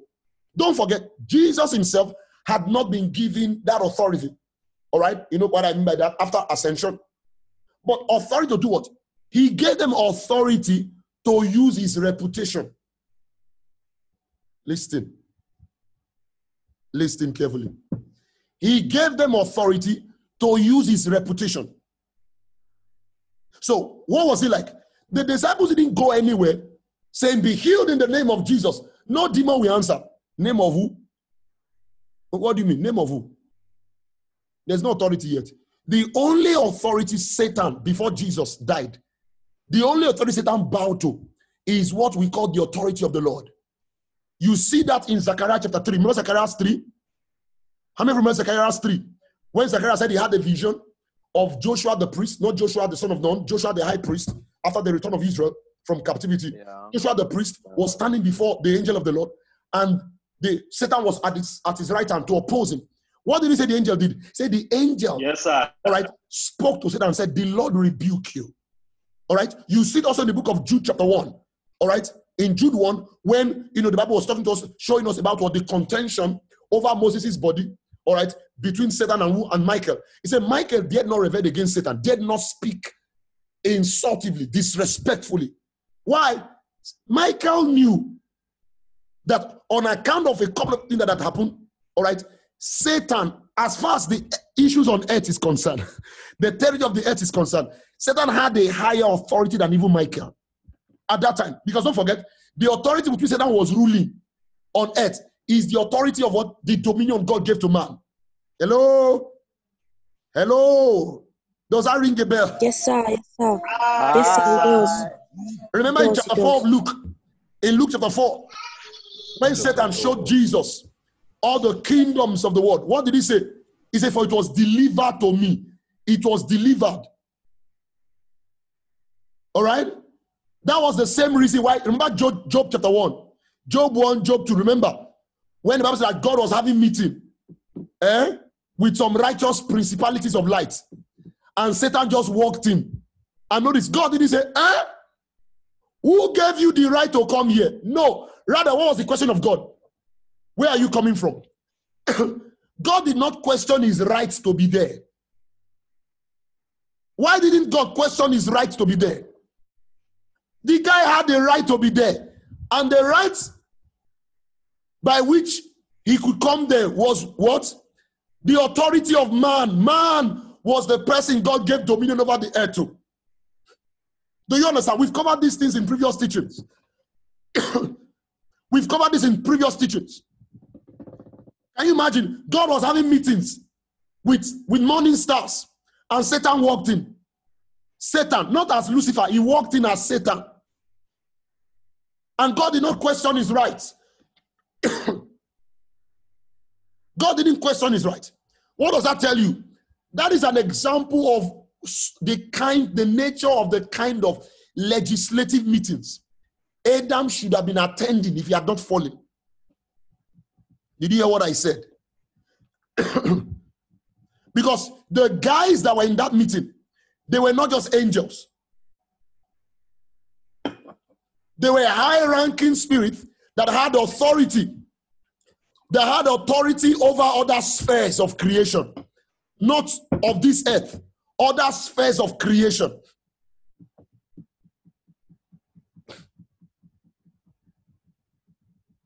Do you understand that? So why does the Bible tell you in Jude? Let me read it to you. Why does the Bible tell you in Jude? All right, it's just one chapter. All right. Why does the Bible tell you in Jude? In verse 9. In verse 9, it says, yet Michael, the archangel, is telling you his ranking. He's an archangel. Archangel. All right. The word arch, all right, is the Greek word arche, where you have the word for what? For a principal. All right.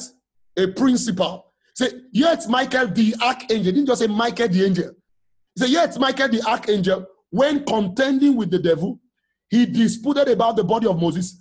He said, that archangel dared not bring against him a railing accusation. What does a railing accusation mean? It means to speak to someone disrespectfully. What does that mean? It means that because this contention was on earth, the earth realm, right?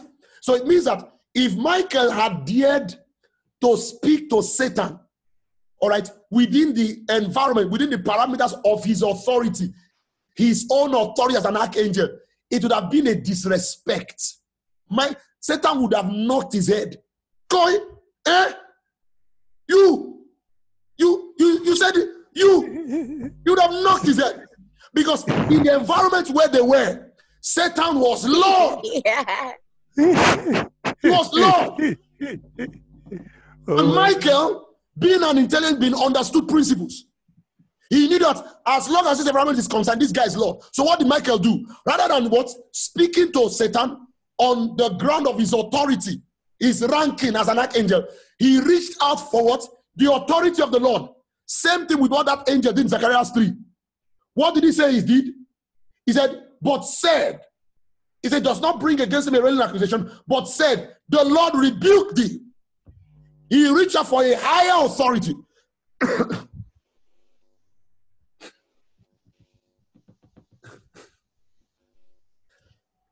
I love that. Someone said, speaking to Satan outside normal protocol. All right? Do you understand that? Someone is asking, said, what would have happened?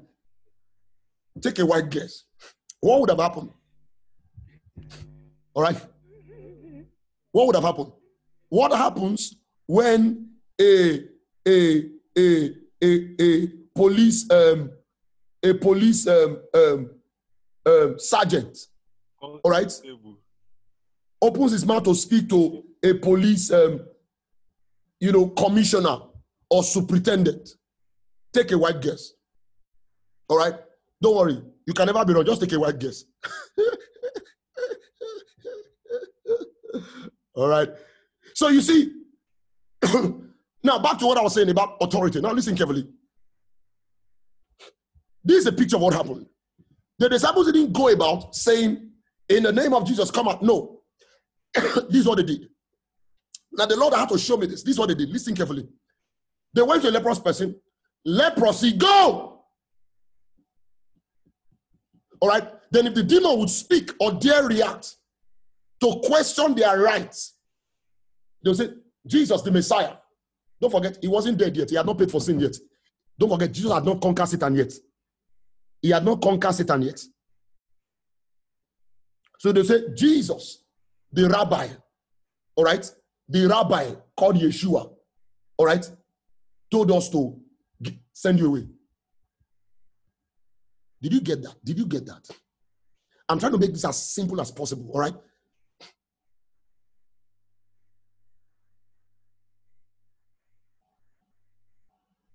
Are you paying attention? That was what happened too. Remember that other man they saw. Now I'm answering another question now that I've been asked earlier. Remember that man they saw.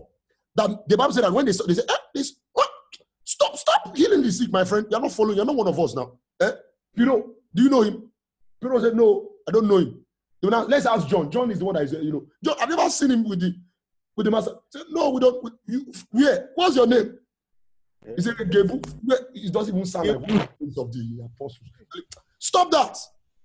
We are his personal disciples. Stop that, my friend. They stopped him and had the right. Oh, that's to come and tell Jesus. Now, did you hear what they said to Jesus? Say, we saw a man healing the sick or casting out devils in your name. What does that mean?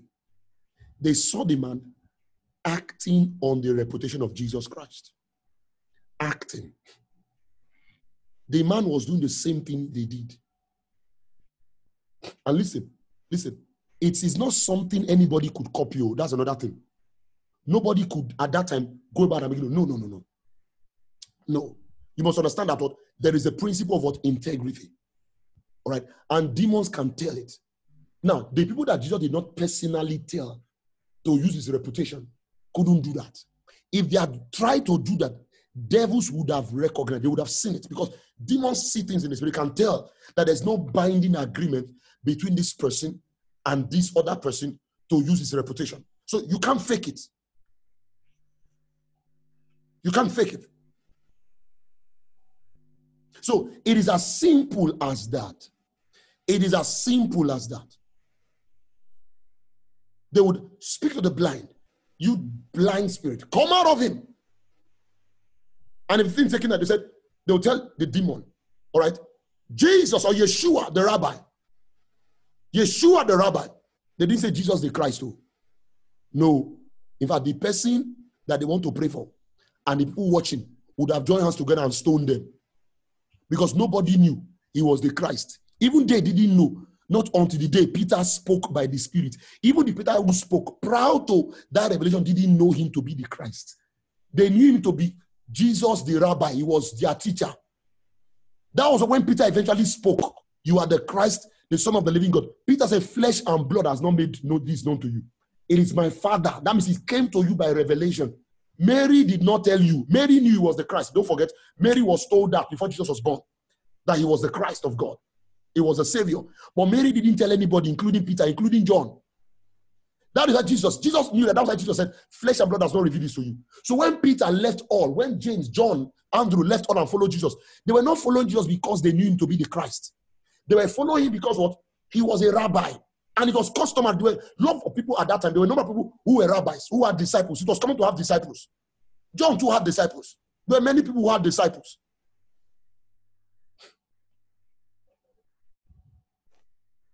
Are you paying attention? Yes, I'm going to come to that. I was going to even come to that story. All right? Somebody's asking. Now, so do you understand that? So they didn't say, in the name of Jesus Christ. No, they didn't know him to be the Christ yet. Even though they had even known. All right? Let's presume that Matthew 16 had happened, right? When Peter had spoken of him as being the Christ, and he has told the people. Let's presume that this was even after that. Don't forget, he warned them to not discuss this with anybody. Don't let anybody know I'm the Christ. He told them. So they didn't go saying, in the name of Jesus Christ, come out. No. It was Jesus, the rabbi. And demons knew this particular Yeshua. They knew. You know, one of the qualities of demons, or should we call it weaknesses of demons, all right, is that they gossip a lot. Do you understand? Demons gossip. That is why being a gossip is tantamount to being demonic. All right, when you're a gossip, no, don't be a gossip, right? You know what I mean by that? Demons gossip a lot. When one demon is cast out, is defeated here, all right, other demons will go and tell other demons. See, that realm of Satan is a very disorganized place as against the order of God. People think it's organized. The organization, the order people see in the realm of Satan is actually a disorder. Demons know how to gossip. They know how to gossip. They know how to gossip each other's defeat. That is why as Christians, never be like that. You know what happened in Christianity? where a brother falls down, what happens? Is another fellow brother that will go and tell everybody. You see that thing we do in the body of Christ? That is what the Bible tells you. The Bible tells you that love will cover multitude of sin, to cover it. It's in the realm of Satan that one person's fall becomes what? The next what? The next headline news. See, have you seen what Apostle Andrew no, that's in the, now that's by the way. So the point is this: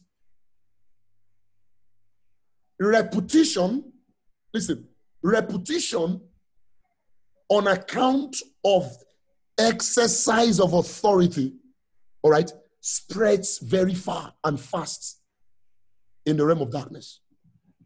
It spreads very fast. It goes very far and fast in the realm of darkness. Yes. So somebody asked just now, he said, is this also the case of whispering, I'm here, and the devil checks out, like A. Allen? Yes. Yes. Are you paying attention? In fact, I've dealt with that in previous teachings. All right? Where a demon will hear that, they've called you to come and pray for somebody, and they now say it in the presence of the sick person. Say, Pastor so and so is coming. Now, I've actually experienced that too, because if you listen to the teaching where I dealt with that, give some instances, some personal examples.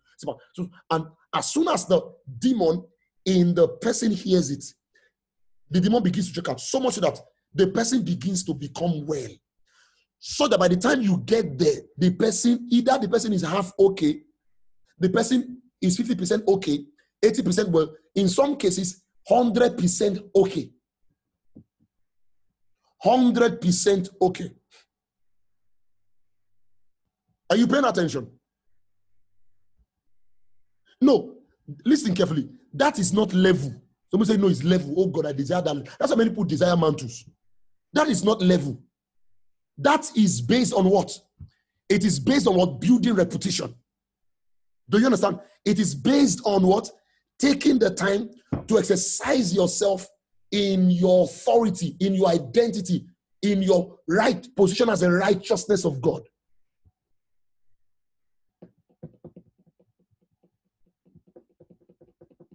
So that's why you have to do. Price. Sorry? That is the price. Thank you very much. So obviously you are listening. That is the price. You see, the price is, I love this brother.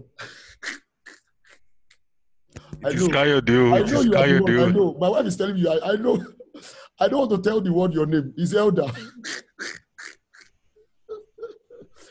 Now, you see, let me leverage on that. I love what you just said. It just struck a chord inside of me.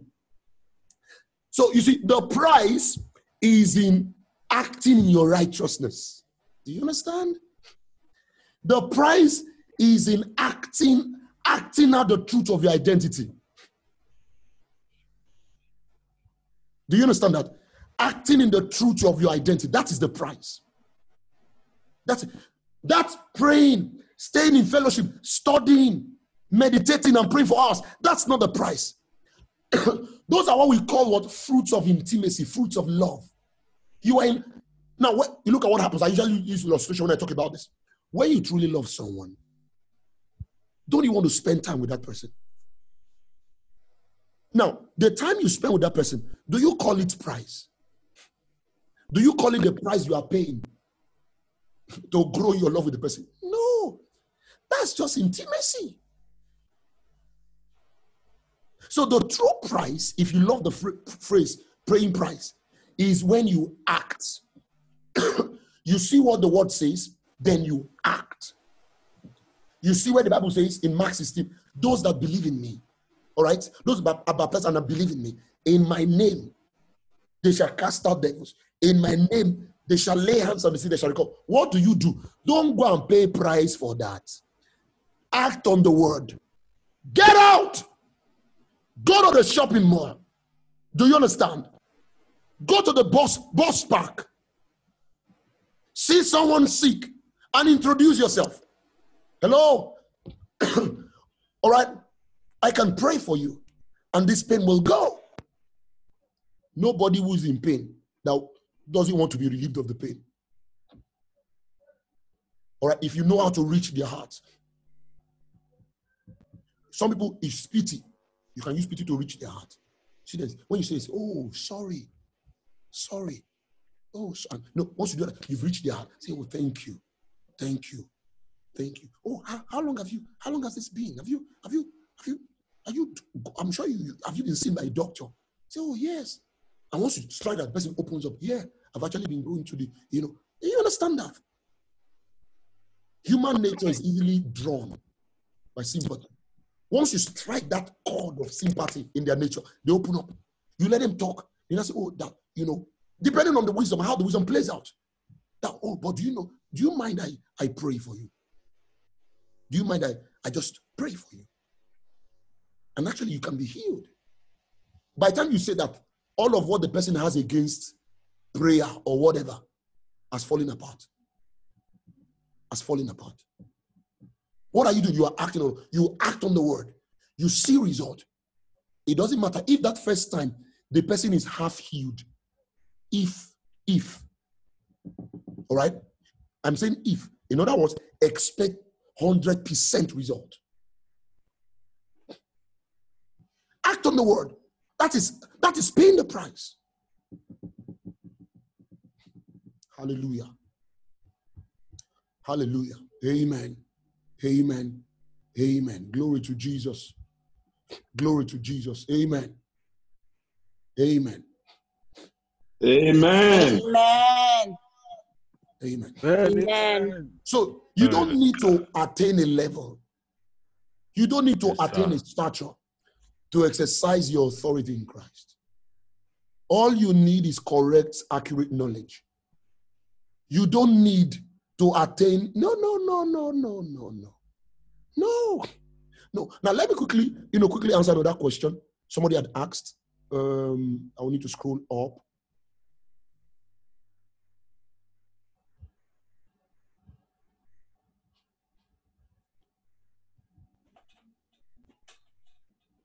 Sorry.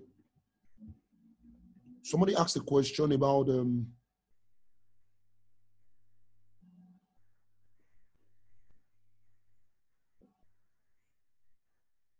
So I've answered that question. Somebody asked, there's a name I'm seeing, Pileb. He said, okay, what does the disciple then mean when they came back to say, even the devils were subject to us through thy name? He said, does that name depict authority? Yes. Authority in relation to what?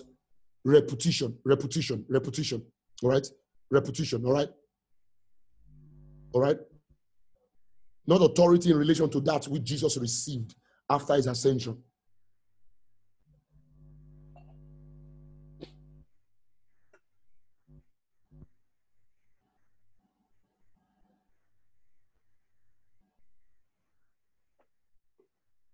Okay, somebody had even said this. He said, he said, teach me on this.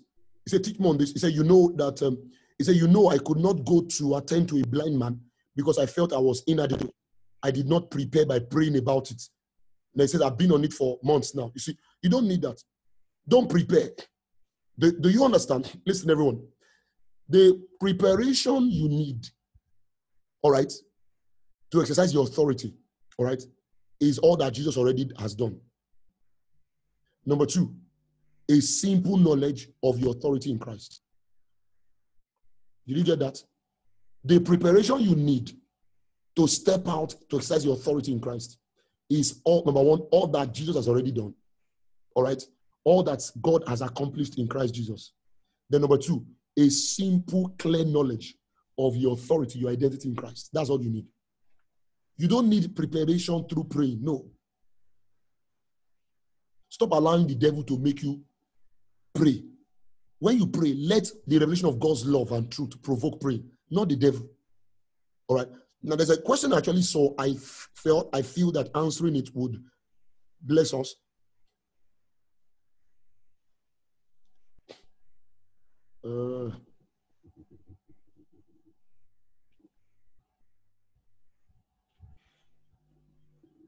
I'm not seeing it now. Okay. I'm not seeing that one, but there's another one. There are actually two. There's this other one. Now this one says, how do I respond? How do I respond to the intense feeling like electricity in my feet? I experienced this even more intensely than ever yesterday, meditating and engaging the truths received from the business meeting. It was progressive until it stopped. Now, so how do I respond? Now, listen very carefully, all right? Amen. Please, are we all listening? Are we still here? Amen. Hello, are we still here? I want to be sure we are still here. Amen. Yes, sir. Amen. Yes, Yes, sir. sir. Yes, sir. Yes, sir. Be here. Be Yes, here. sir. All right. Now, how do you respond? Now, let me say something. Listen very carefully. Listen very carefully. All right. How do you respond? Now, let me say this very carefully. Number one, becoming aware of tangible expressions of God's power or tangible weight, of the manifest presence of God, all right, is normal. For you as a believer, it is normal. Understand that. Now, of course, feeling it or not feeling it is not a basis for your righteousness. All right, if you say, but I don't feel it, don't worry. Don't worry. But you see, feeling it, understand this, is normal. All right? It is normal to feel. So number one, get used to it. All right? Get used to moments when, you become bodily aware of intense, manifestation of God's power. Get used to it. Now, when it happens, listen, when it does happen, don't freak out. Stop freaking out. Stop freaking out. Do you understand that? When those weights hit you, don't begin to shout. A lot of times, when you shout, all right, you miss out on what God even wanted to teach you. Don't shout. You're not going to die. Do you understand? You will not die. Relax. Relax. I remember one day I was in the car. I was driving, I was traveling, and there was this, fellow with me. There was this, one of our brother that was with me. He was traveling with me. Now, while I was driving, I began to fellowship with the Lord. As I began to fellowship with the Lord, I started becoming increasingly aware of the tangible presence or weight of God's glory, all right, coming upon me, and began to feel the car. Now, I didn't freak out. I wasn't even saying that. I didn't even say it to this person. But this person I looked at him and I noticed that at a point it was vibrating. Then after I started sweating, and I turned on the air conditioner. It was sweating. It started vibrating. Then I looked at him. Then I removed my eyes. Now, it continued. Now, as it continued, he started praying in tongues and praying and, praying started becoming screaming and yelling in tongues.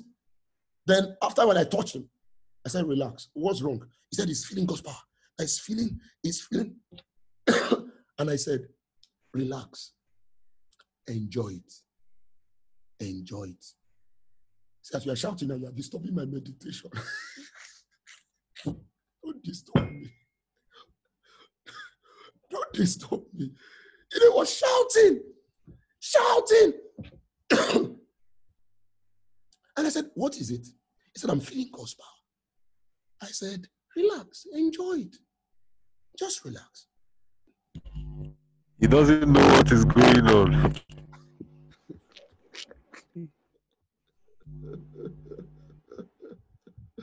All right. I said, just relax. Just relax. Be at peace. Be at peace. Relax. You don't know what it is. Talk to the Holy Spirit. Pray in tongues. You can begin by doing that by praying in tongues in your spirit. Just pray in tongues under your breath. Rather, pray under your breath. Praying in tongues under your breath. While with your heart you are probing this. What is this? All right? What is it? You will see it in the scriptures. You will see when, for example, it's all like Ezekiel. Ezekiel is having an experience.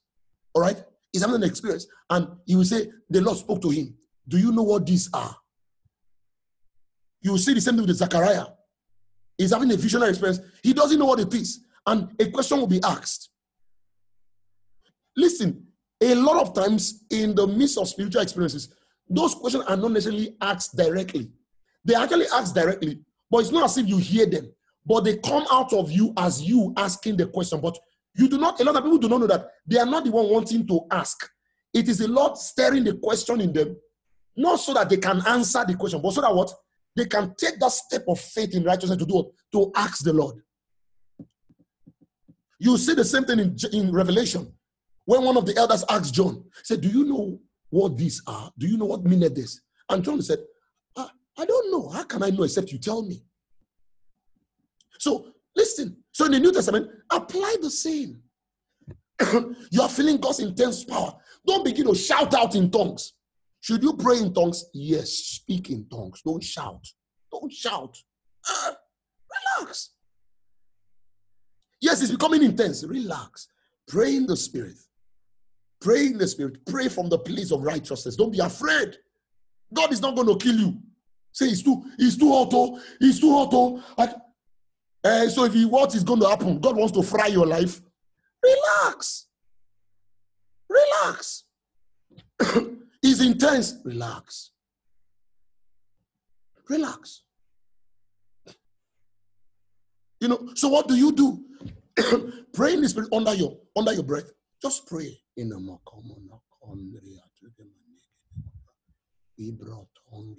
So you are doing that while in your heart you are probing this operation. You are probing this operation. See, listen, the moment you start doing that, understanding will begin to filter, begin to come to you. Sometimes, if what you are feeling is actually a door to come into an experience, the moment you do this, the experience breaks open. But a lot of times, many of God's children they've lost opportunity to come into important divine experience. Why? Because they've acted in fear. They've acted, unintelligently. Unintelligently. So what do you do? Listen, let me quickly answer that question. So when you begin to feel, electricity of God's power, or something like a hot sensation, all right, relax. Number one, tell yourself, this is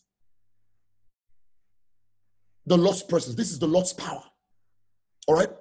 And a lot of times, what you are feeling is actually as a result of your heart's resonance. Your heart is resonating to the tangibility of truth, to the tangibility of the person of the Lord. So that resonance manifests as what? Sensations.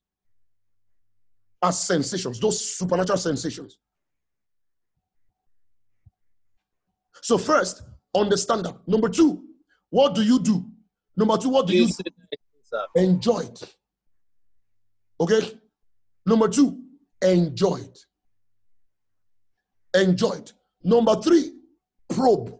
If it continues, probe. How do you probe? That's what I explained earlier. Just pray in the Spirit. Pray in the Spirit. All right? Focusing on it. All right? You can even communicate your probing in words. You can express your probing rather in words. As you pray in the Spirit, by praying, what are you doing? You are turning on your sensitivity.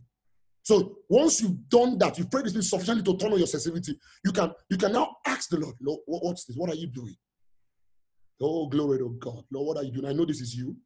I acknowledge that this is you. This is your presence. This is your power. What are you doing? What are you trying to show me? What are you trying to show me? Let me say this to you. Sometimes, all right, it is actually a manifestation of a spiritual operation that is triggering inside of you. Triggering inside of you. Yes. That's something you must understand. You see, a lot of times, under that atmosphere, under that charged atmosphere, divine giftings can resonate. It is normal. It's a law. Even in natural science, it is a law. All right? It's a law. You know the law of resonance, the law that did physics? You take a metal, all right? You take a metal, all right, and, hit that metal in front of another metal, all right, of similar property, all right? It's same property with this, all right? So once you hit it, what happens? The other metal, without being touched, will begin to make sounds, all right, in response to the sound this one is making. The law of physics calls it resonance. So what happens? How does that apply to this? During moments of intense awareness of the presence of the Lord, all right, the operations of the Spirit of the Lord in your life can trigger. They can trigger. They can trigger. So when they trigger, you become aware of them. You become aware of them. But how are you going to know this? Excuse me. How are you going to know this if you do not relax, enjoy it, then probe it? As a matter of fact, during those moments of probing, very major and important teachings can happen. Very major and important teachings can happen. Very major and important teachings can happen. Oh, yes.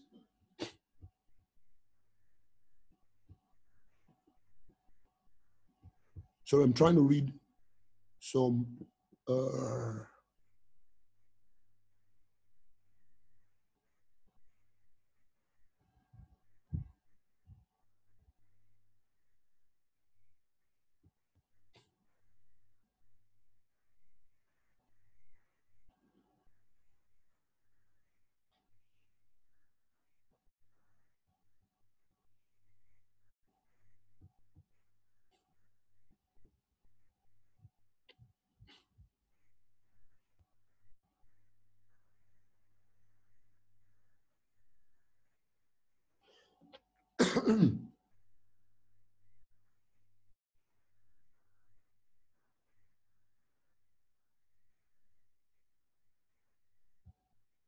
yes. Now, okay. First of all, there's one. Somebody saying, now what we are explaining, somebody saying, he said, yes, this happens to me almost every time I pray. It has been going on for years, and in this period, it has increased and spread, and I haven't been able to maximize it. Now, listen very carefully. Now, let me quickly say this, all right? This is a wise counsel, all right? Now, listen very carefully. Now, a lot of times, it's not always the case, but a lot of times, when people become aware of, this tangibleness of the Spirit like this, a lot of times, what they are feeling, a lot of times is expressions of supernatural gifts. Expressions of supernatural gifts. Okay? Expressions of supernatural gifts. Let me give an example, all right? Let me tell you a story. Now, there was this pastor, a minister of the gospel, he's a pastor, all right, pastoring a church outside Lagos. Now, in 2000 was when I was meeting for the first time. Now, I didn't meet him up until that day. He came for a meeting that I was ministering in 2000, all right? That's 20 years ago, 2000. I was ministering. A sister had brought him to the meeting. A sister had brought this pastor to the meeting. No, so I was ministering, teaching, then towards the end, we began praying. Then by the Spirit of God, I started giving words, all right, giving word of knowledge and all of that. And without ever meeting him before, I now spoke to him that I saw that God was activating gifts of the Spirit that he had never walked in before. Now, one of the major gifts that I spoke of was the healing anointing, the gift of healings, all right? Now, listen. You don't need the gift of healings to minister to the sick, right? All right. But notwithstanding, there is also a gift, an operation to be called the gift of healings. Okay. All right. Now, so I told him that by the Spirit that God was activating the gift of healings in his life, and that the tangibleness of that anointing will come on him now. So that was all. So we ministered and all of that. I didn't lay hands on him because he was somewhere at the back.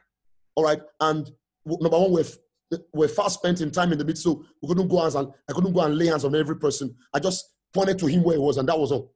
Now, couple of months after, I ran into him. Now, of course, after the meeting we talked, but he didn't have the time to explain to me what he felt or whatever. So, but a couple of months after, I ran into him. Now, he came to Lagos. All right, again, he usually was coming to Lagos from time to time. So he came to Lagos to see me. Now, so while we were talking, he told me, he said, for a while, that after that meeting, that was when he was telling me for the first time, that after that meeting, he started feeling hot sensation in his hands. It would come over him, come over his shoulders, and come to his hands. But he didn't know what it was. Because, of course, he had never felt the healing anointing before. Never felt it, didn't know what it felt like, and he didn't have the time to tell me whether or not he felt it after the meeting while I was giving him that word. So he said, after that meeting, he started feeling it.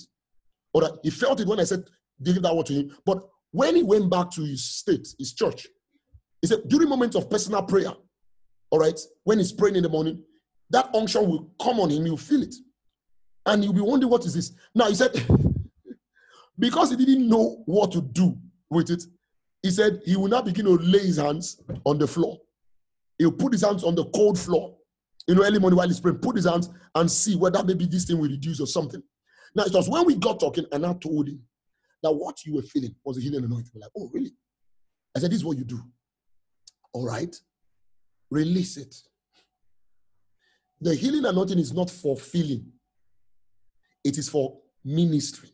Release it. Now, I've sensed I should say this for the sake of certain persons. So listen very carefully. I'm not saying this because I want to tell you a story. I said I should say this for the sake of certain persons. Listen, because I see that this applies to many people here. We are currently 92, all right? This applies to many people here. I'm saying this in the spirit. So listen very carefully, all right? Now, I said, release it. So he was asking, say, how? He said, because the strange thing is, he feels it when he's praying in the house. But when he's preaching, he doesn't feel it. All right? Now, he had not started to feel it yet when he's preaching. Okay? So, he said, how is he going to release it when he's not feeling it when he's preaching? I said, good, this is what you do. Now, don't forget I told you, this was 2000. 20 years ago now. 20 years ago. Now, as far back as that time, God has taught me. Some of you have listened to some of the series we did on the principle of remembrance. God had taught me that then. So what I did was this. I told him, I said, this is what you do. While you are ministering, all right, there are two basic ways you can activate that anointing. Two basic ways. Number one, you can do that by intention, without a specific leading. After preaching, and you're not feeling anything, intentionally, all right, give an altar call to those who want to be healed, who have health issues, health challenges, and want to be, tell them to come forward. Tell them to come forward. All right? Now, I said this. When they come forward, just pray in the spirit. Now, I said, pray in the spirit. Now, this is not praying for the sick, all right, taking an action of faith to pray for the sick, all right? You can do that too, all right? But I'm sharing this counsel with him in relation to stirring, activating that anointing. And so when they come forward and you're about to pray for them, pray in the spirit under your breath, all right? Now, what's the essence of praying in the spirit is not to prepare yourself. You are, by praying in the spirit, as you are praying in the spirit, remember that word given to you about the release or activation of the gift of healing, or remember what you were feeling when that unction triggered in your time of prayer. Remember it. Are you aware that remembering is a spiritual exercise? Are you aware that remembering is a spiritual act? Hello? Do you know that remembrance, the act of remembrance is spiritual? Hello? Yes, sir. Yes, sir. Yes, sir. Yes, sir. Yes, sir. Yes. It is spiritual. I do. You see, it's scattered throughout scriptures. We've taught this in previous meetings. You even see God telling Isaiah, he said, bring me to remembrance. It is spiritual. Satan knows, that's why Satan too leverages on it to put believers in bondage to the past. Are you aware? When somebody continues to remember, a wrong committed against or her in the past, where a person continues to remember, a negative experience, an experience that happened long. How do you think people suffer from trauma? All right, trauma. That is as a result of what? One terrible experience in the past. All right, and anytime anything close to that experience is materializing around them, they begin to panic. Are you paying attention? So I told him, Yes, as you sir. pray under your breath, remember. As you do that, that unction will trigger again. So I said, that's one way to do that. Another way to do that is before calling the people, while you are preaching, rounding up your message. Don't forget, I was counseling a pastor. While you are preaching, rounding off your message, all right, set your mind, take your mind back to that feeling, that experience.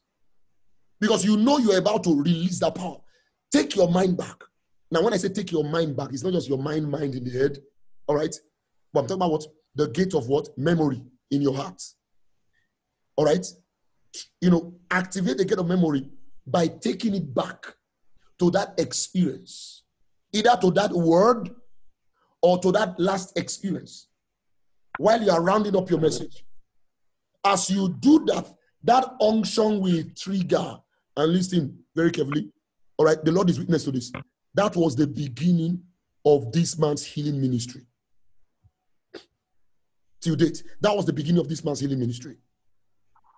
Up until the last time I heard from him, all right, up until the last time that I heard from him, miracles, healings, creating miracles have been happening in his life and ministry. In his life and ministry.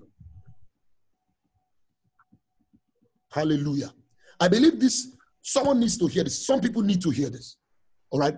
I believe God wants a number of you to leave the place of just feeling it, to come to the place of intelligently releasing it. Yes, sir. Are you paying attention? Yes, sir.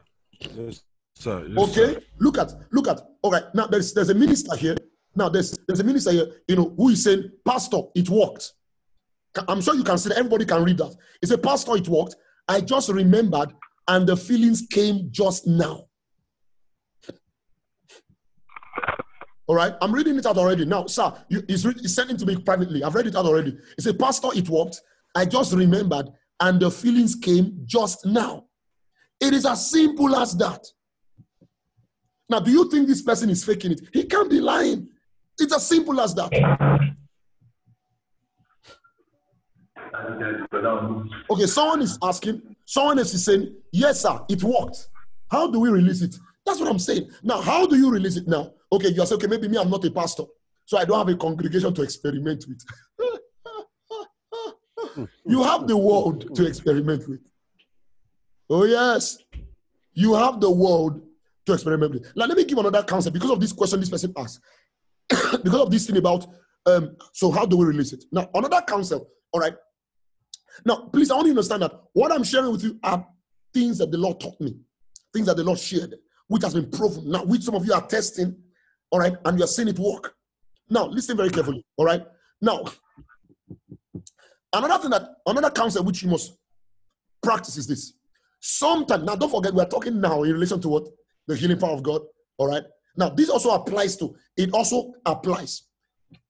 excuse me, it also applies to other people of the Spirit. Now, I'm going to explain shortly. Now, in relation to that tangibleness of the healing power of God, listen carefully. Now, also, when, for example, you are in a bus park, in a shopping mall, all right?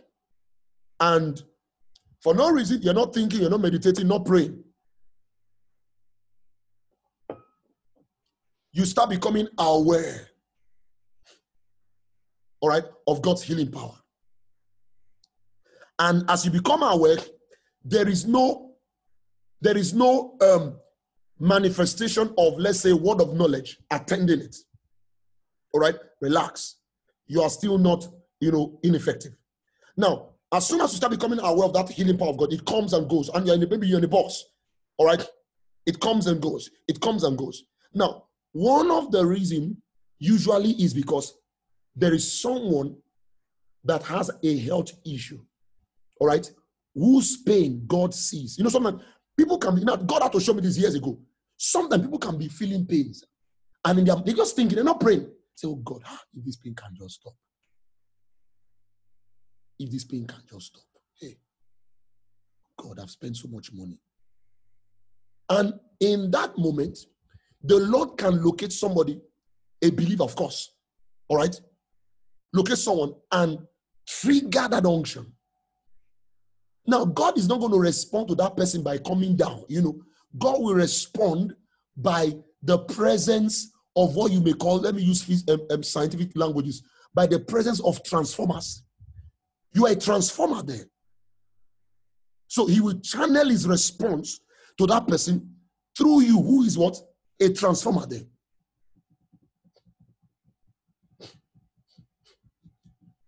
transformer. So all you need to do is to just ask the Lord. Remember I said that earlier. Just ask the Lord, what are you doing? What do you want to do? Or just as simply as praying in the Spirit under your breath. You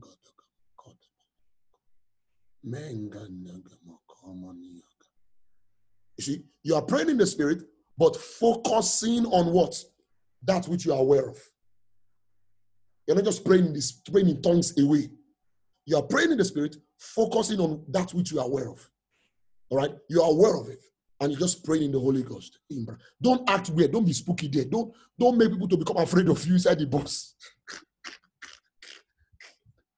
Don't let people think you are suddenly losing your mind. Relax. Relax. Just very gently. Be calm. Be calm. And just say,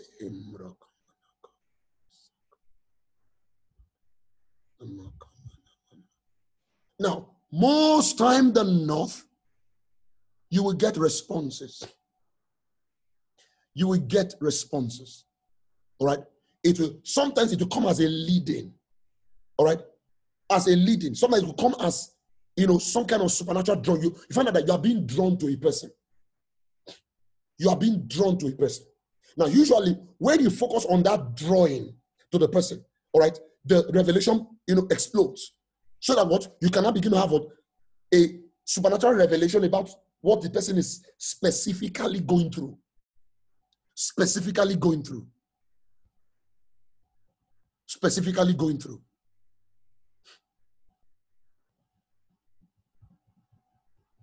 Do you understand? So specific leadings will come. One of it, maybe you are in a place, maybe in a bus, and the specific leading that came is just ask the people's permission, all right, and talk about God's love, all right, God's manifest love, all right, for healing. Just talk about it, because sometimes it could even be, all right, more than one person that is there that needs healing. Do you understand? It could even be more than one person that needs healing there. It could be, what if it's about 5 persons in a bus? Hence why a leading can come for you to talk. You may not have preached in a bus before. No, he's not telling you to preach. He wants you to just talk about his love. And let it round up on healing. Let it center on healing. So if you share that and talk about healing, how that it's available in the atonement, all right, and you can now end up by saying, if you're here and you're sick in your body, all right, we can put this to the test. Jesus wants to heal you now. He's healed you, but he wants to manifest it now. You'll be amazed at the number of persons. Somebody could even be one person that will respond, while other people are skeptical. They want to see it work first. It doesn't matter. So you can imagine how many times you felt God's power in a public place, but because you didn't engage it, all right, an opportunity for you to have it released or see it expressed was lost. You just felt it. You are not a feeler. Do you understand? You are not a feeler. Stop feeling hot every time. Only you. Always feeling fire. Only you. Nothing is wrong with feeling fire. It is good when you feel it and you channel it. Stop feeling fire. You're always feeling hot. You're always feeling hot. Always feeling hot. Release it. Release it. Glory to Jesus. Now, you see, I think it's important that we share this, all right? Because lots and lots of questions are coming in relation to this. You see, lots and lots of questions are coming in relation to this. Lots and lots. I'm wondering, in fact, some of the ones I was treating from the beginning. Excuse me, I've gone up, so I'll need to scroll.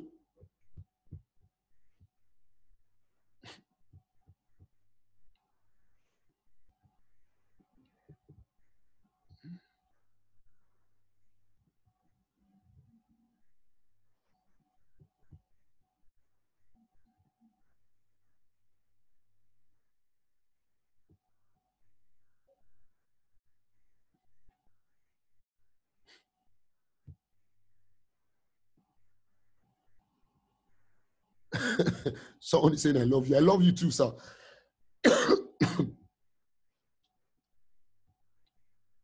I'm sorry, please. I'm trying to look at the questions. All right.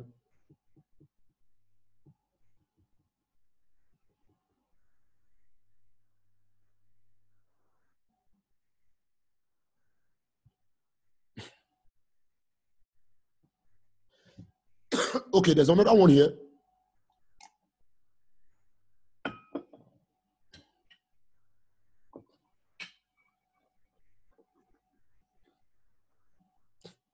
All right, sorry, I'm taking lots of flu. We've been having meetings back to back. All right, we're in an online meeting today. There'll be another one in the night, back to back. So don't mind me, I'm taking lots of flu. Now, okay, someone is asking, he said, okay, it says someone asked this. Okay, someone asked this. On the basis of authority and power, how do we explain how the woman with power that left Jesus without his knowledge of Paul's apron and handkerchiefs? Very good question. Now listen very carefully. Now, in relation to, we popularly refer to it as the woman with the issue of blood. Remember when she touched Jesus, and the Bible says Jesus said, someone touched me. He said, for I felt virtue, all right, power.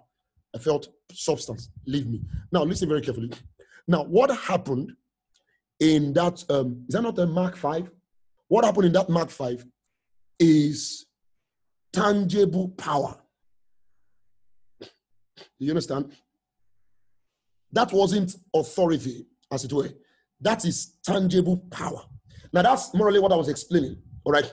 That tangible, substantial, palpable, feelable essence, all right? That is felt, all right? That is felt, all right? Is what left Jesus to the woman. Hence why Jesus felt it and the woman felt it. Because the Bible said that the woman felt in herself. She felt in herself. That is tangible power. Meaning that what? God's power too is tangible. You see? Now, we are discussing this now in relation to healing. All right? It is tangible. You see, that's one of the reasons why it doesn't matter whether or not you ministering feel anything. It doesn't matter. And it doesn't matter whether or not the person being ministered to feels anything. All right? But there are moments when what is being ministered, what is being released is felt. Now I'm going to come to that because notice I began talking about what ministering healing on the basis of authority. All right? On the basis of authority.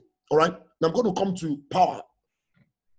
Wow, we're already 3 hours into the meeting already. All right. Now, but let's see how it goes. But listen carefully. In the case of the woman with the issue of blood, it was tangible power, feelable, palpable, all right, power that flowed from Jesus to the woman. But isn't it interesting that every other person that were touching Jesus, I love the King James word. The King James word is thronging. Remember how Peter said to Jesus, he said, you see the multitude thronging thee. Throng means to be pulling at you. They are not just touching you, master. They are pulling, nearly wanting to tear your clothing off your body. That's what it means to throng. So they were touching, but there was no transfer. All right? Meaning that what?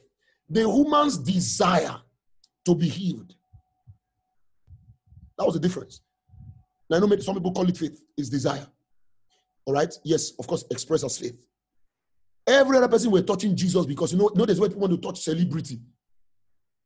Oh, he's the one I touch. People say celebrity.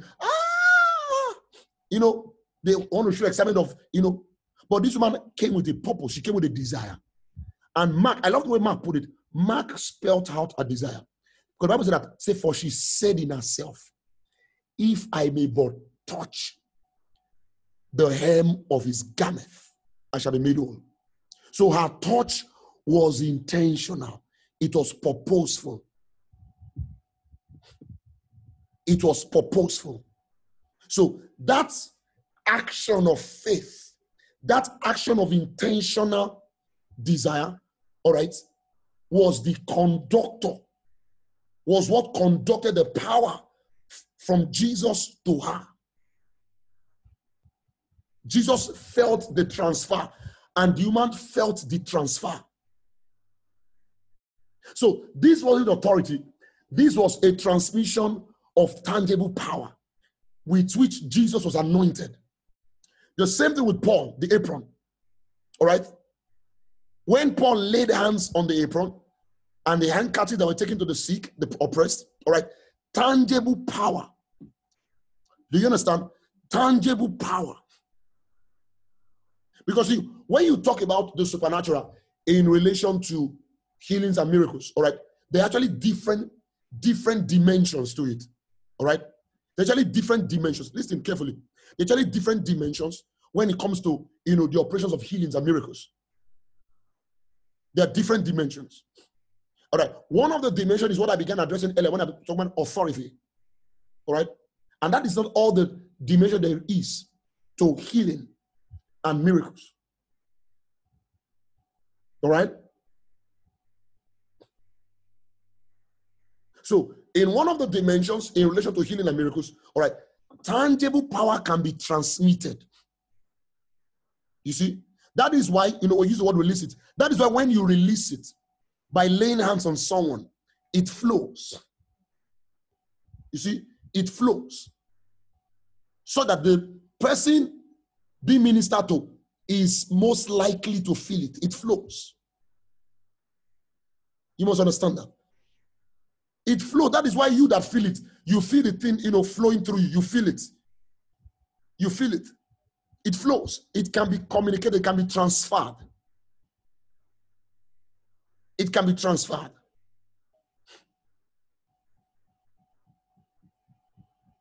You see? And usually, in relation to this dimension of healing and miracles, all right? In relation to this dimension of healing and miracles, you do not even need to pray for the person to be healed. In relation to this dimension of healing and miracles, all you need to do is release it. Just put your hand on the person, put your hand on the sick part. All right? It will flow.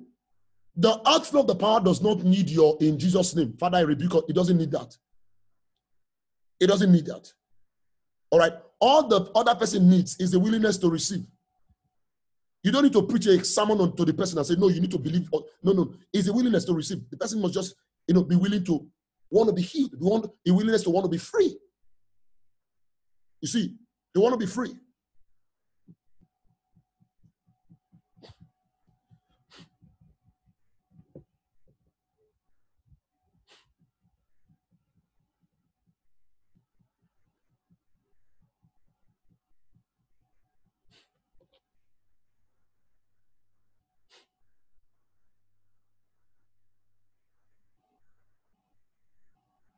Okay, someone is asking, okay, how do we properly administer and distinguish between exercising authority or exercising power concerning a dark situation like sickness?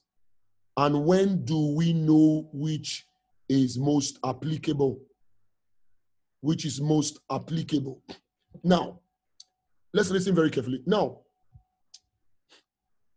let me say this and listen very carefully. I was trying to say this earlier. All right, please let me get your response. Are we still here? Are we still here? Hope nobody's sleeping off. Yes, sir. Yes, sir. We are with you, sir. And hope we are here hope with nobody's you, sir. enduring the session. With you, sir. We are not enduring, sir. We are with you. Okay. Okay. But yes, sir. I am enjoying it. We are enjoying it, sir. Enduring it, sir. All right. All right. All right. We are enjoying, sir. We are not paying the price. I love that. I love that. Forget about paying the price. Hallelujah. Jesus paid the price. What you need to do is just to enjoy. Enjoy your intimacy. Enjoy your intimacy with the Lord. And enjoy the communication of truth. All right. Let truth come. Let revelation come. Then you apply it. You don't need to pay price. Apply it. Why do I need to fast for 9 months to begin to flow in word of knowledge? No. That is why Paul said in 1 Corinthians 12, he said, brethren, now concerning spiritual, no, even though we know the King James says now concerning spiritual gifts, he said, I do not want you to be ignorant. I don't want you to be ignorant. Hallelujah. Glory to God. Now, quickly in response to that other question, now, Now, I was going to say this earlier. When it comes to authority, now, understand this.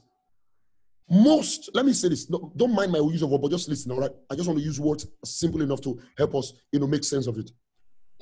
Most situations that will come against you in life, all right, only need the exercise of authority.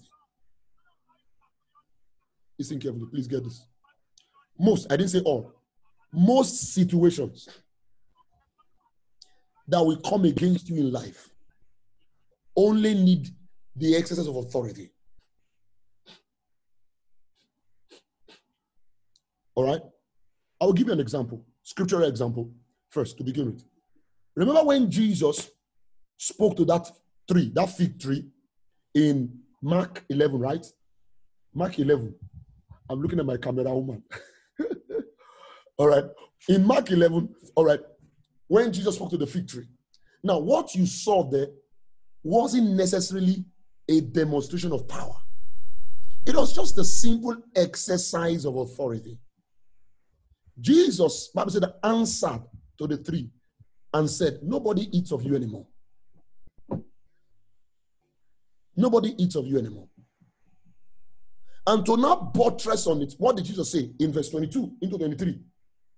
In verse 22, in response to the marvel, because the disciples marveled, Peter marveled when he passed that place the next day.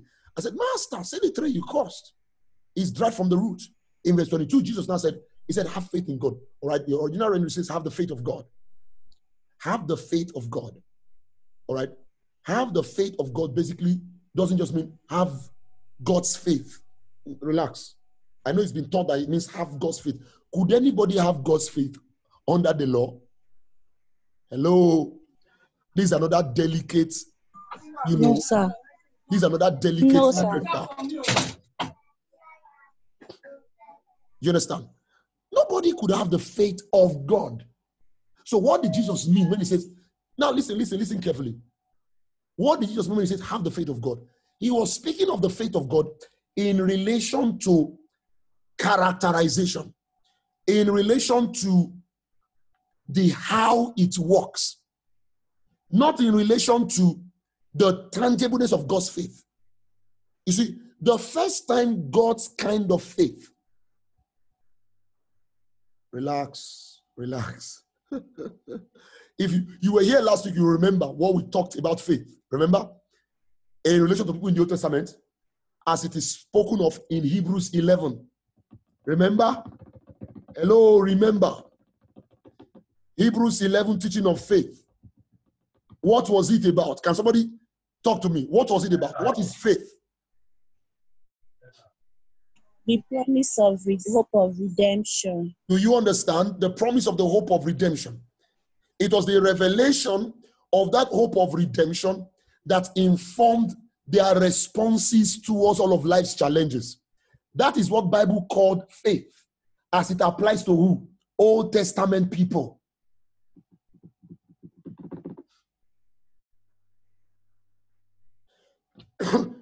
See, what we are teaching is not to show that we have knowledge. No, it will help you. It will help you further embrace rest. Further embrace rest.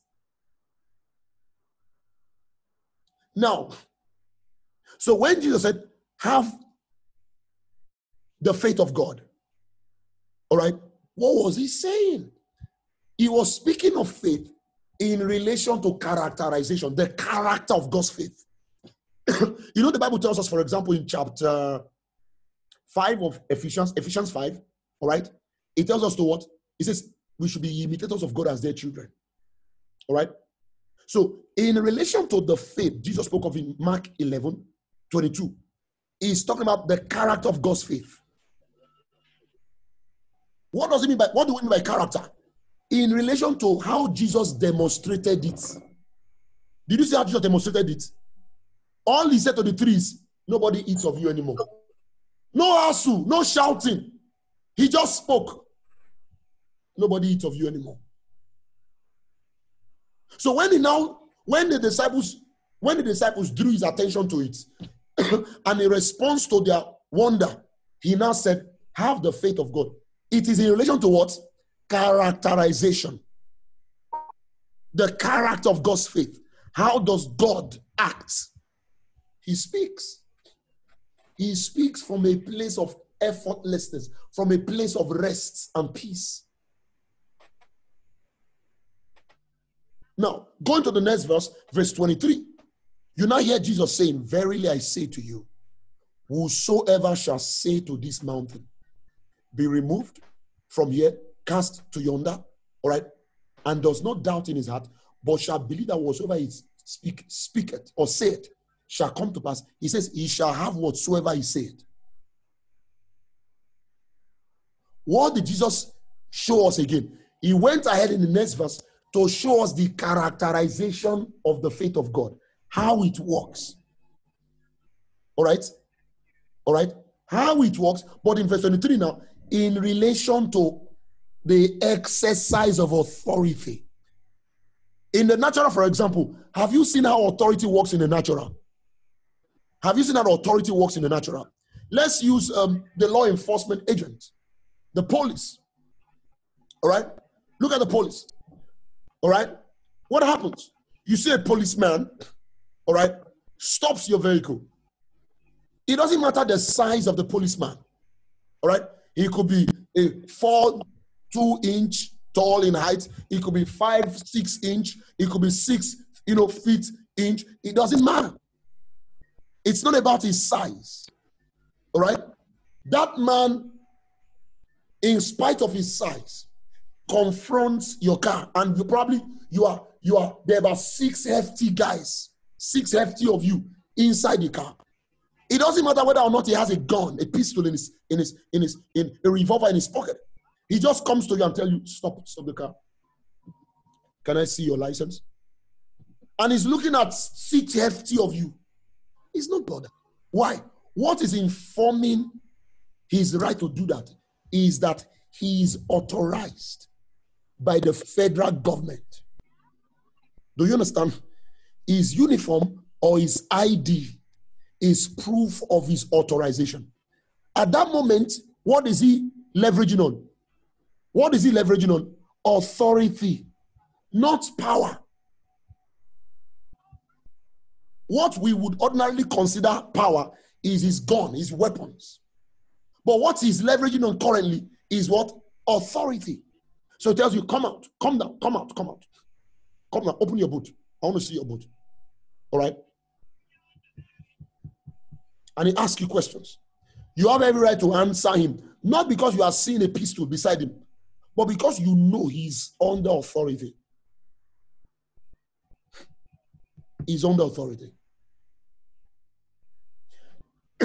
Now, in a similar way, in the spirit, forces of darkness are under obligation to obey us.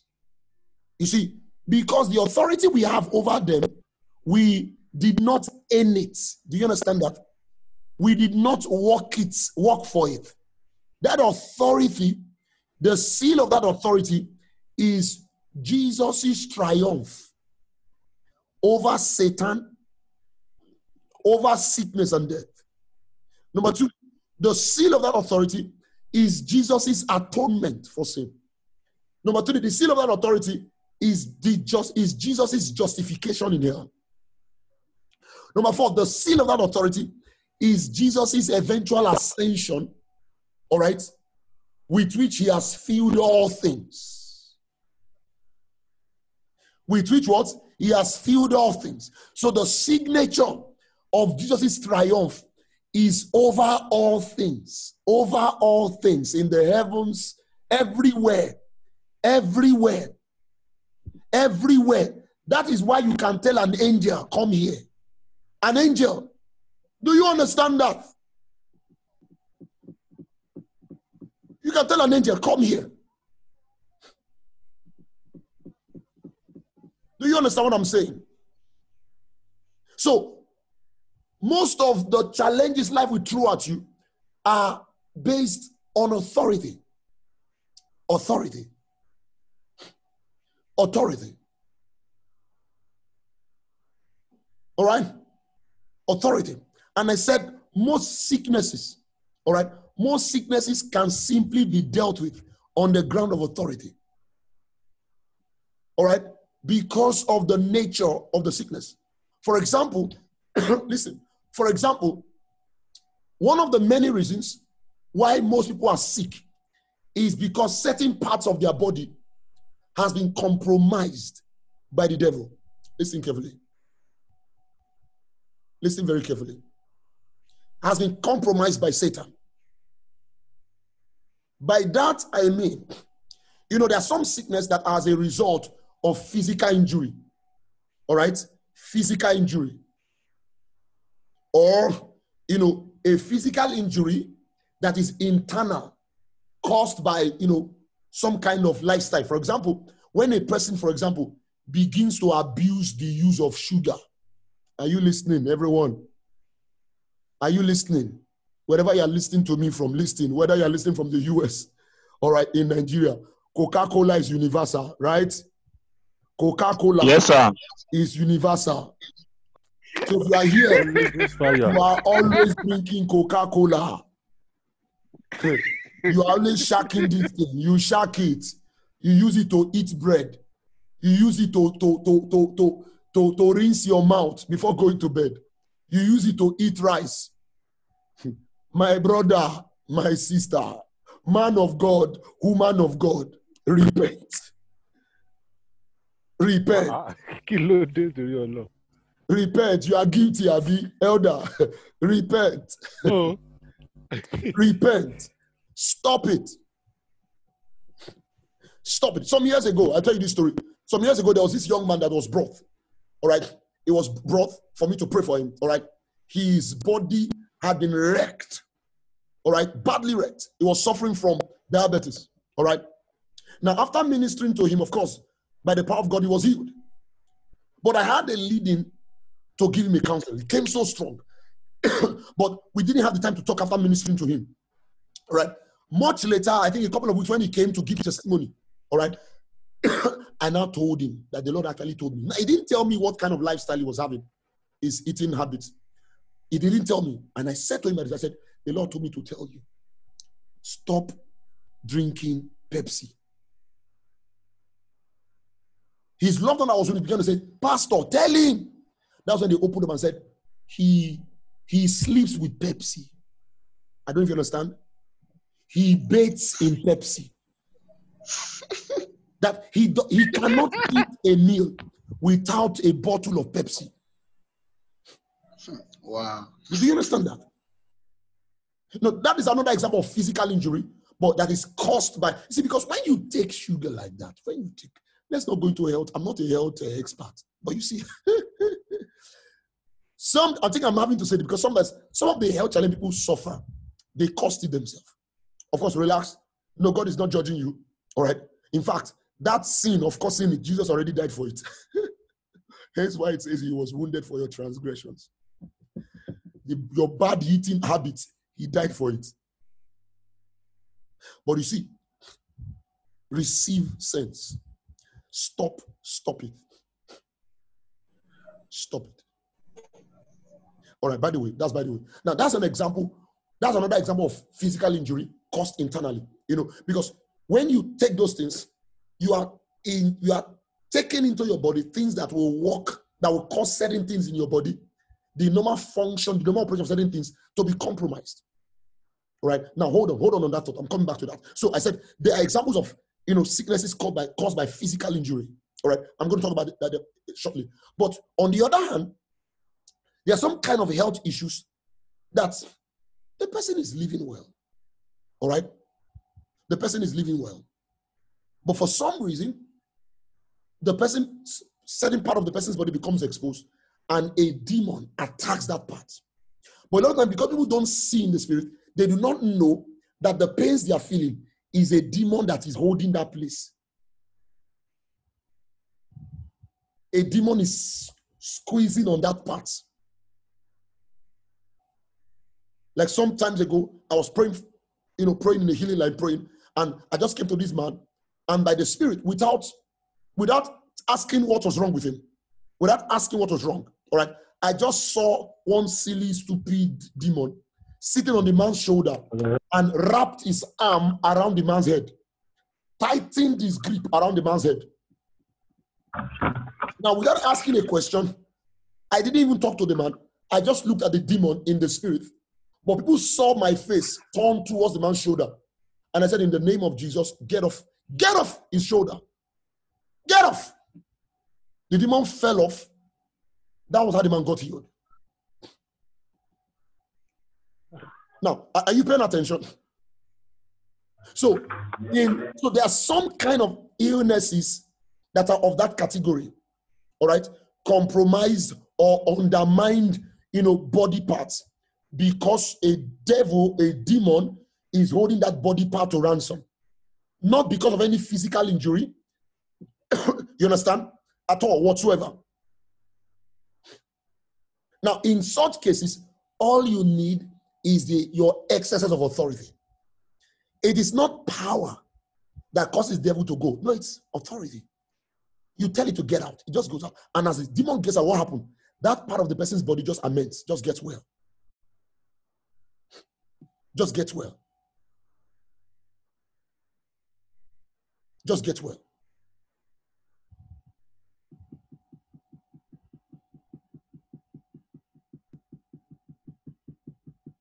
All right. Now I'm explaining this as simply, but when it's a case of an illness or a sickness that is caused by physical injury, of course, understand this, demons too are also involved. That's what happens. Demons love to inhabit places of weakness. You understand? The moment, for example, a part of the body becomes injured, all right, demons will leverage on it. So in that case, you'll be needing the operation, or you'll be needing the, operation of both authority and power.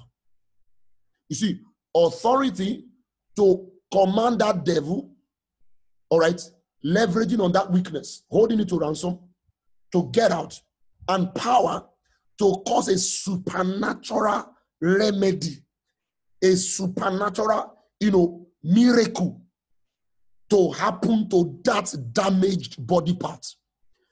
Let me be sure you understand what I'm saying. Please, do you understand what I'm saying?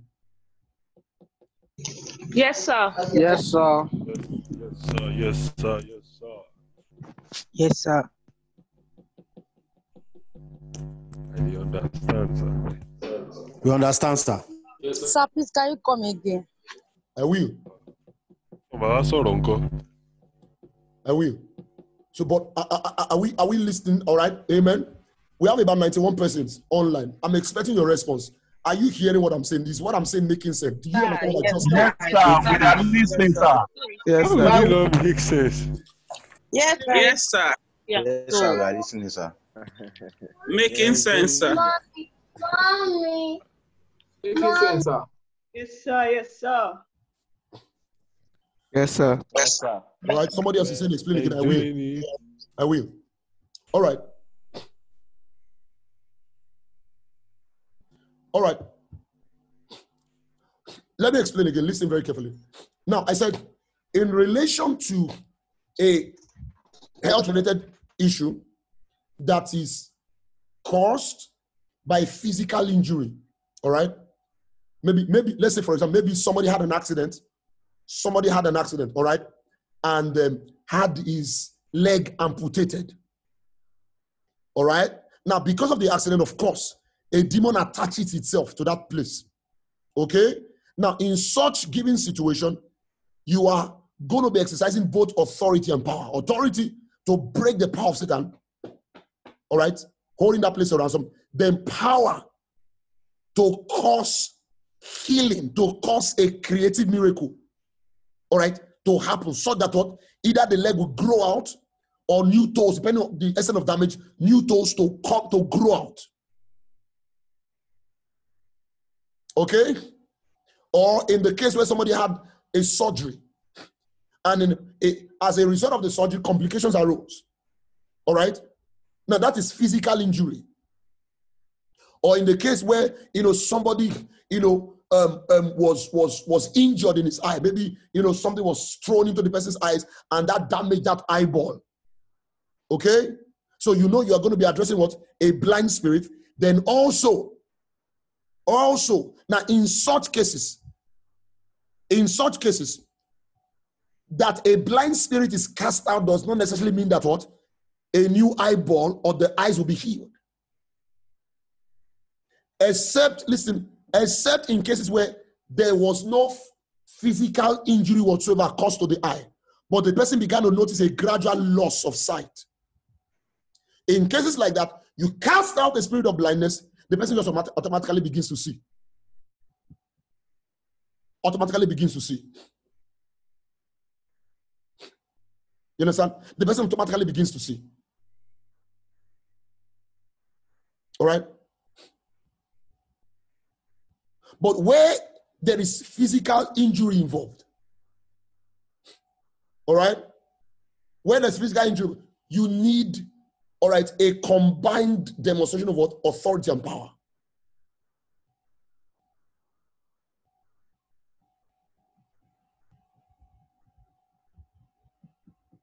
And let me quickly say this, which will help us. All right. The most basic way of releasing authority and power is your words. Is your words. Is your words. Understand that? Now, via your words, you make decrees. You release commands. All right? You release commands. Via your words, you release commands. Okay? You release commands. Also, the release of power too, all right, is primarily executed via words. All right? Power in the spirit responds to words.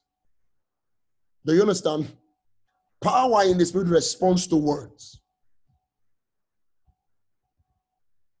Power in the spirit responds to words.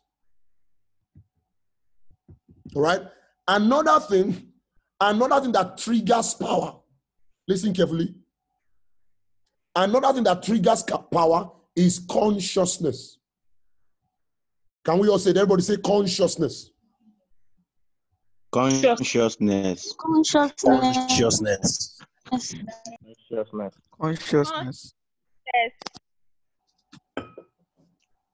Consciousness. Consciousness. Consciousness. Consciousness. Consciousness. Okay. Consciousness. Consciousness. Consciousness. Consciousness. Consciousness. Consciousness. Consciousness.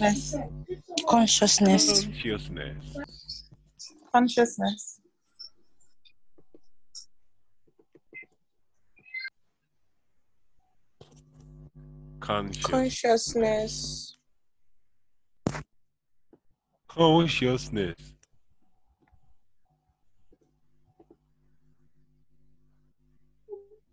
Consciousness. Consciousness.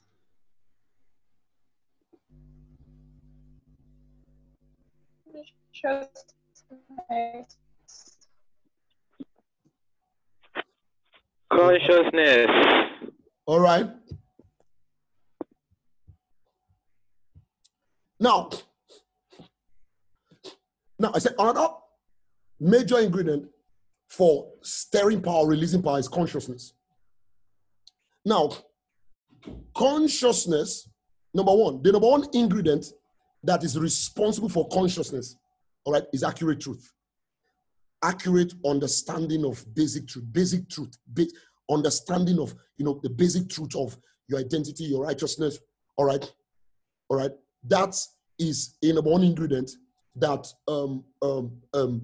triggers consciousness, particularly when this truth, this clear, accurate truth, is deliberately thought upon, deliberately contemplated upon, deliberately meditated upon. All right? It is deliberately thought upon. Okay? Now, another thing that helps to, trigger consciousness is when you pray, you spend time in the place of prayer within the parameters of truth. Within the parameters of truth. Prayer guided by revelation truth, revelation understanding, helps to trigger consciousness. Not just prayer. See, prayer without knowledge, no, it won't do this. That is the kind of prayer people pray, and they pray for long, eventually they now break through into a gift. Then I say, it took them 6 months of praying and fasting before they... I said prayer, within the parameters, prayer engaged in within the parameters of accurate truth. All right?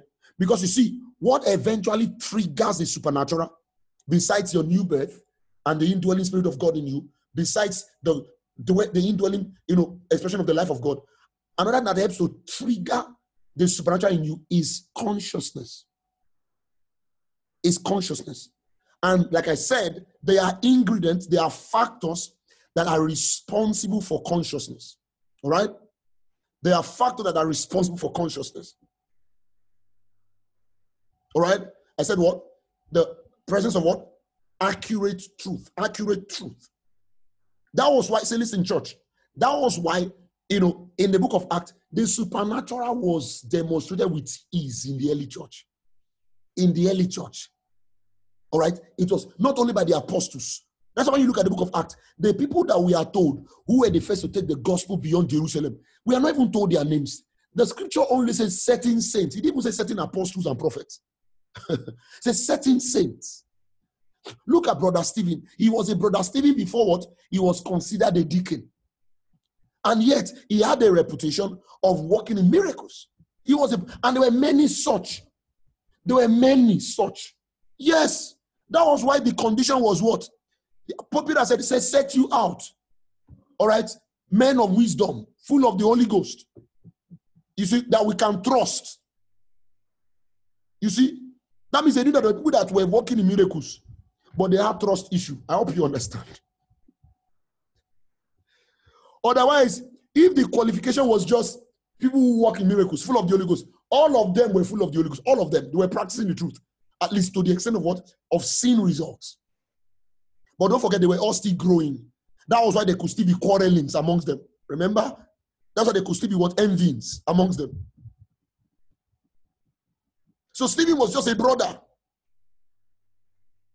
He was not an apostle, and yet he worked in miracles. He was just a brother. And yet the group called the Hellenists could not hold him to ransom. It was because they could not successfully debate Stephen to a standstill, that they rose up in anger and brought false accusation against him. Because each time they tried to say this, Stephen would bring them to truth. And the guy was just a brother. See, a brother, but at what? That had accurate understanding of scriptures. Was a brother, not an apostle, not a teacher, not a pastor. Not a pastor. Glory to God. So see, that is one of the, the number one factor that helped the church to walk in the supernatural effortlessly is accurate truth. Then it is that kind of accurate truth they now leveraged upon in the place of prayer. That is, read your Bible. That is why, is it in chapter 12 of Acts? That was why they could pray. Remember when Herod had laid his hand on James, killed him, and thought it pleased the people and picked Peter. That is why they could pray effortlessly, effectively. All right? Until an angel was released to go and set Peter free from prison. An angel was released. No, why do you think they prayed without, the Bible said they prayed without ceasing? It's because they had enough revelation sense to know that as long as their prayer was within what? parameters of truth, there was no way that there will be no deliverance. So they were not praying, hoping that God would do something. No. No. So the effectiveness of their prayer was not in their numbers. All right? It was what? In their understanding. See, James understood. That's why James said what he said in James 5 now. When he said, the effectual fervent prayer of a righteous man. The effectual fervent prayer of a righteous man. Not the effectual fervent prayer of righteous people. He says, availeth much. So the first basis for praying an effectual fervent prayer is having an understanding of who you are in Christ. Not just praying and hoping that God will answer, hoping that God one day will answer. No. So consciousness, all right, as informed by what? By truth, accurate truth, all right, and as what? Leveraged upon by what? Prayer. Prayer within such parameter is said to be effective. Prayer is not effective because you are sweating while praying. Prayer is not effective because of the number of hours you are praying. Prayer is said to be effective because of what? Because of the truth, accurate truth, all right, that is propelling it, that is driving that exercise of prayer. Otherwise, it doesn't matter how much you are sweating. No, it doesn't matter how much you are sweating. Sweating is sweet when it is done in the place of a prayer effort informed by truth. And that kind of sweat makes sense. But the kind of sweat where person they sweat, sorry, speaking vernacular. There's some of our brothers who are not listening from Nigeria. Don't mind me, getting carried away. The kind of sweat a person, all right, passes out from the pores of his skin, outside of truth, in the absence of truth, all right, is a waste. Is a waste. Is a waste. Glory to God. Glory to Jesus. Glory to God. Glory to God. Glory. Glory. Hallelujah. Glory. Someone is asking, say, why didn't they believe when they said Peter was at the door? All right. Now, listen very carefully. Listen very carefully. Now, that's another. As it were.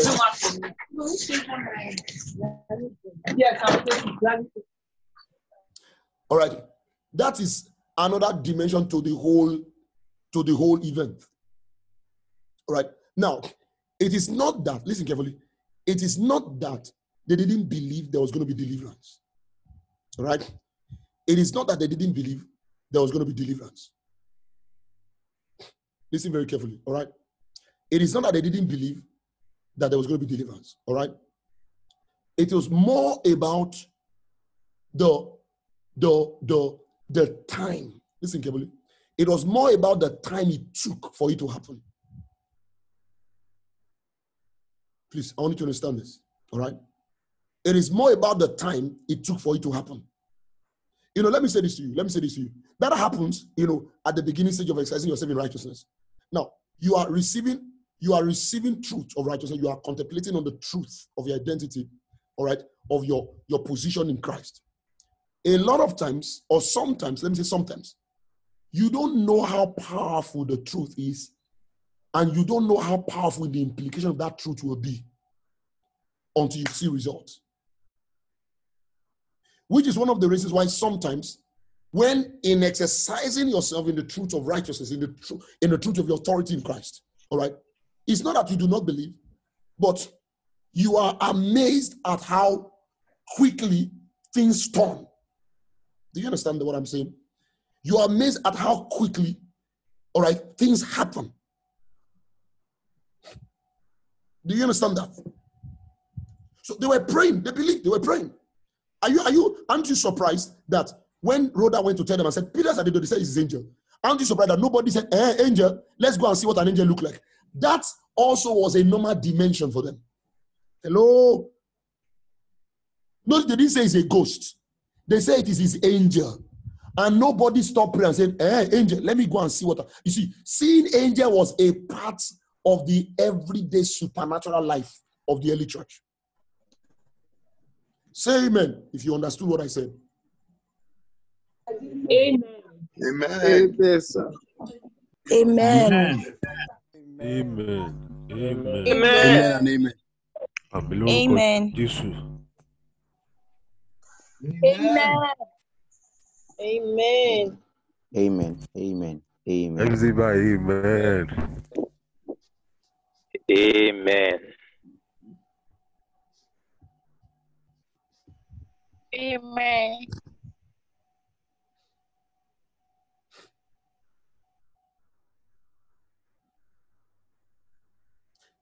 All right. Chapter 12, verse 12, it says, and when he had considered the thing, he came to the house of Mary, the mother of John, whose surname was Mark, where many were gathered together praying. And as Peter knocked at the door of the gate, a damsel came to hearken named Rhoda. And when she knew Peter's voice, she opened not the door for gladness. Got too excited and didn't remember to open the door, but ran in and told how Peter stood before the gate. And they said unto him, thou art mad. Not literally, that means you're out of your mind. You understand? Out of your mind, not mad. No, they say, they say, when you pray, say, you are seeing too much, you've prayed too much, you are in the realms of visions. You're not seeing normally. He said, but she constantly affirmed that it was even so. Then said they, it is his angel. You notice? They didn't say it was a ghost. They didn't say it was a ghost. They said it is his angel.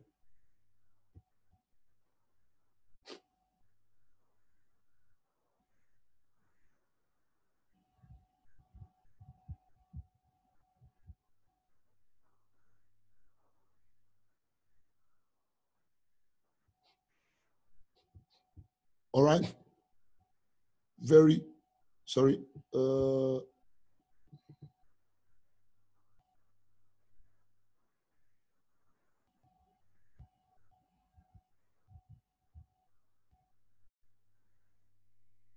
Okay, there's a question here. Now, someone is saying, considering Peter's healing shadow, how do we get to exercise ourselves to the unconscious release of dynamic power in our environment and activities? Now, very quickly, listen very carefully.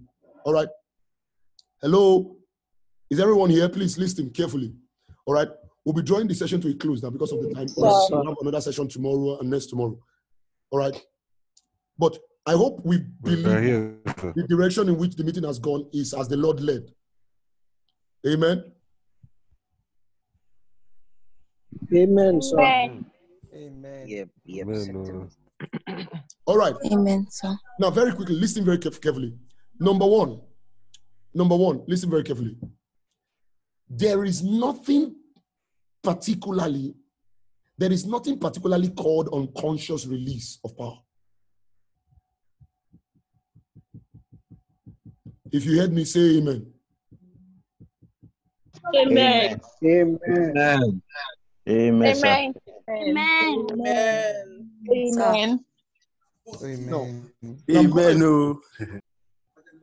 Let me explain. Amen. Now listen carefully. I'm going to explain. I said this and I'm saying it again so that I can explain. There is nothing. Listen carefully. There is nothing particularly called unconscious release of God's power. Because if you listen carefully, from the very foundation, you see, from the very foundation, every expression of the kingdom is hinged on the believer's deliberate exercise. You see, deliberate exercise. Now, we spoke a bit about consciousness a while ago. All right. You remember that we did a teaching sometimes ago on consciousness. All right. Now, you remember that consciousness is attained by conscious effort. Do you understand? Consciousness is actually a state of the heart, is a state of awareness, but it is not something that is attained accidentally. It is something that you walk your way into, you walk your way up to. But when, on account of attaining a certain level of consciousness of the operation of God, things now begins to happen without, listen, without consciously in your mind releasing it. Don't forget, what is causing that release is a consciousness posture of your heart. The person who asked the question, please, are you listening?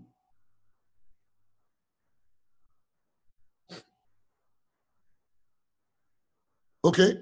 For example, if you look at Jesus and the release of power, if you look at you and the release of power, all right, in relation to the woman with the issue of blood, all right, in relation to the woman with the issue of blood, yes, even though that power was released without Jesus knowing, but he knew, he felt it as it left. You must understand that every operation of spirituality, all right, is driven by consciousness.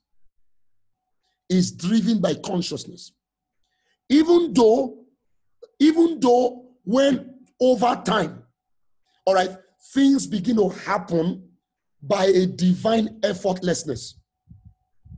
Never forget, what is at the foundation of it is what? Is consciousness that took deliberate steps and discipline, in quotes, to attain.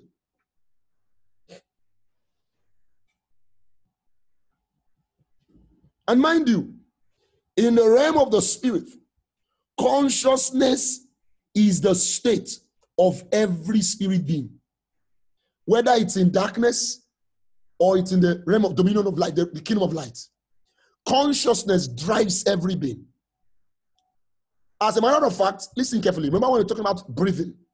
Consciousness is how every being breathes. Every being. You know, I told you in the spirit that they don't breathe oxygen in and out. I said, we explain that the breathing mechanism is something we're also going to look at within this subject of kingdom architecture. All right. The breathing mechanisms in the spirit, all right, is as a result of each being's consciousness of himself. Do you understand that? I'll say it again. The breathing mechanism of every living being is as a result of what? Of the consciousness of every being of himself. Consciousness of himself. That is what you saw in chapter 2, rather, of Genesis. When it says, and God breathed into man, and man became a living soul. Now that breathing into man was the introduction of man into the body. So the moment man, all right, the moment man contacted the body, his body gained consciousness. So his body's consciousness, all right, is actually in awareness of man. Hello, someone. Yes, sir. Kai. I following, sir. It's important you understand it. Hi. Remember in chapter Please come 5, again, sir. okay, I will just listen. Remember in chapter 5 of John, I think 26 now, chapter 5, verse 26, where Jesus says that, let me read here, John 5, 26. John 5, 26. If you have your Bible there, you can read it, or you can look at it. John 5, 26.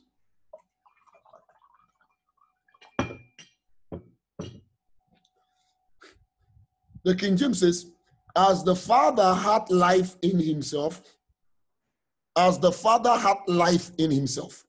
so hath he given to the Son to have life in himself. Now, let's use different translations. Oh, sorry.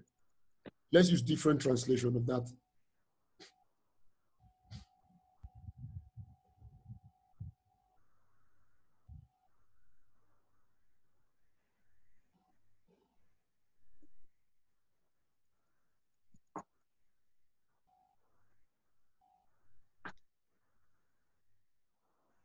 Look at, let me read one translation that I just discovered recently, or a very simple translation, but very, very, very powerful. It's called JMNT, JM Translation, New Testament.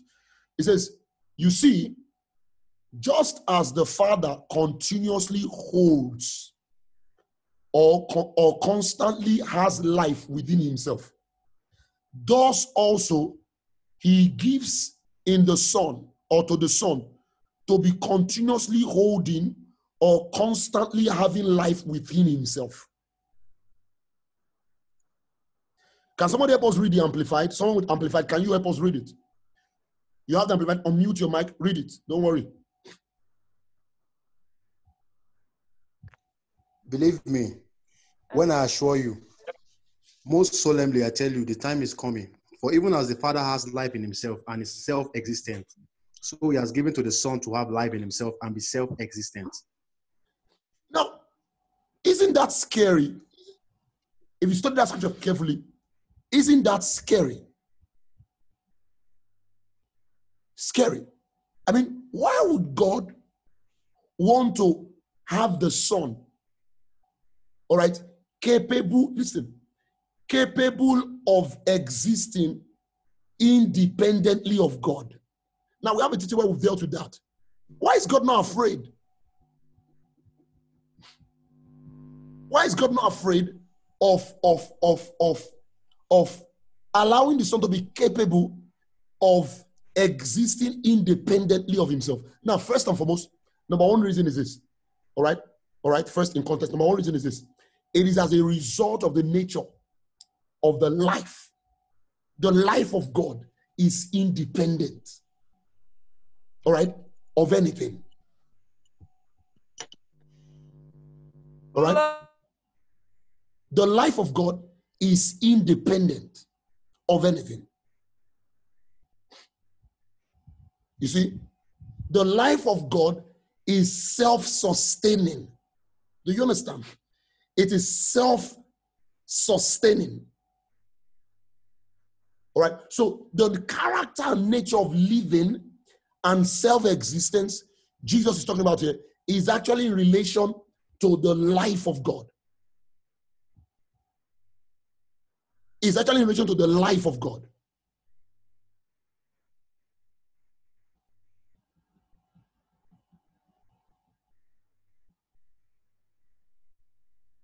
You understand? So you see, but you must also understand this. Listen very carefully. You must understand this.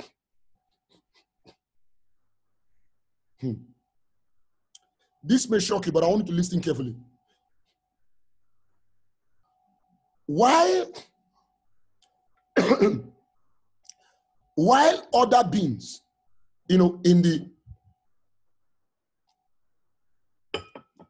creation of God, while other beings have a type of life, all right, that exists interdependently of God. There is interdependence, all right? While other beings have a type of life that exists interdependently of God. All right?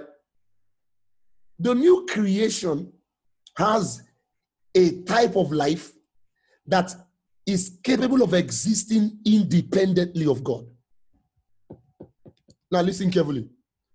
Don't run off with this revelation so that I don't create commotion. Now people now say, you see?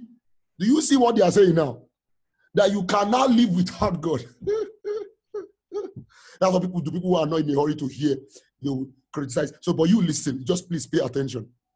Pay attention. Now, that is the capability, all right, of the nature of the divine life, which what Jesus came into, all right, that made scripture to refer to him in 1 Corinthians 15 as a life-giving spirit. As a life-giving spirit. Now, when you look at the phrase life-giving, it's translation. What does it mean to be a life-giving spirit? Listen. Now, some people read it and think it means I can give life. I give life. I give. No, it's not. That's not what it means first.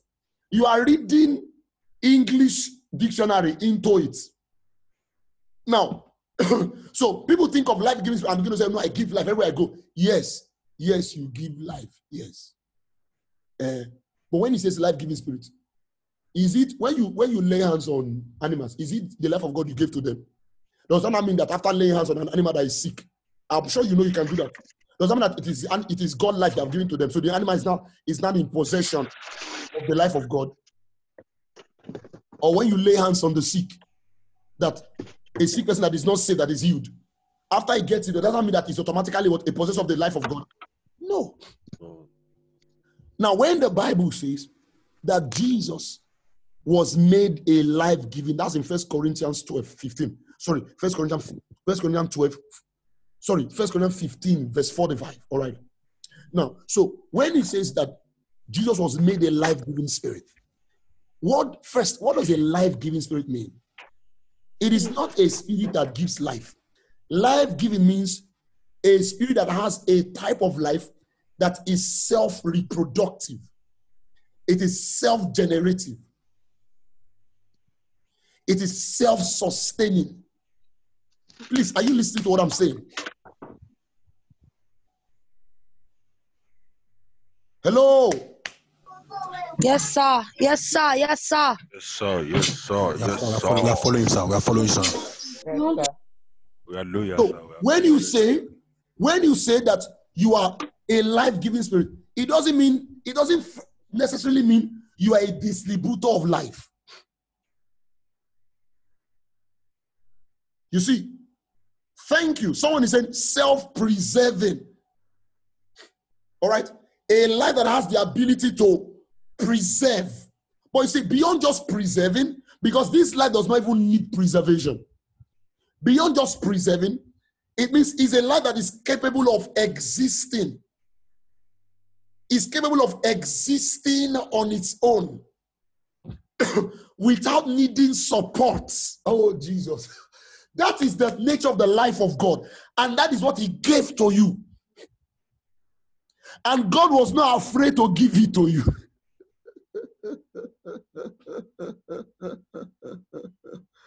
Do you understand? Yes, this life sustains itself. Do you understand? Now, look at angels, cherubs, seraphs, the morning stars, all beings. They cannot live. They cannot live outside of God. Because you see, the power that powers the software of the kind of life they have is the light and the glory of God. That was why David said, in Psalms, David said, in speaking of the relationship that creation have with God. All right. David said, you withhold your hand, they die. You release your hand and they live. That is creation.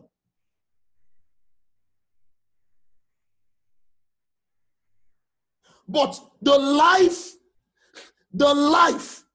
of God, do you understand? The life of God is the glory of God. The glory of God who's shining, all right, powers the life of all of creation. So this life of God, all right, it has no need for support. Its support system is itself. Hello? Its support system is itself. So relax. So when the Bible says that when you begin to declare that you have the order of the life-giving, or I'm a life-giving spirit, don't think first that it means I'm giving life. No, not that first. It is not about giving life first. It's not about giving life first. See, that is the reason why being a possessor of that life, all right, having a proper understanding of that life, all right, causes you to live a life that makes it impossible for infection to survive in your system. Are you paying attention? Not first and foremost because that life will kill it. It's first and foremost because that life cannot be affected by anything. That life will go to hell and sleep there. You understand that? It will sleep there. It will sleep there undisturbed. No. It will not go to war with all of the forces of hell to prove its superiority. Rather, it will sleep through hell. Are you paying attention? Yes, sir. So Yes, when sir. you say you are of the order of the life-giving spirit, it does mean that nothing. Oh, I hope you know. Let me give you a picture, all right? I don't want to go into this subject, so that, stretch us. Let me give you a picture. Listen, I hope you know that God is everywhere. Hello? Hello, sir. Hello. I hope you know that God is everywhere. I know. He's in hellfire. I hope you know God is there. Hello? I know that. I Yes, hope you know sir. that Yes, sir. God is in. God is everywhere. I mean, He's everywhere. He's in where they are committing sin right now. Yes, sir. No, He's there. It's just that He's not manifest there. Are you paying attention? So when you see somebody like David say, where can we hide from you? It doesn't just say about David. Where are we going to go that you will not see us? Is it under the rock, under the sea? He said, let me develop wings and fly. There is no, He is see, I hope you know that. Right at the center of the nucleus of a plant, I hope you know that God is there.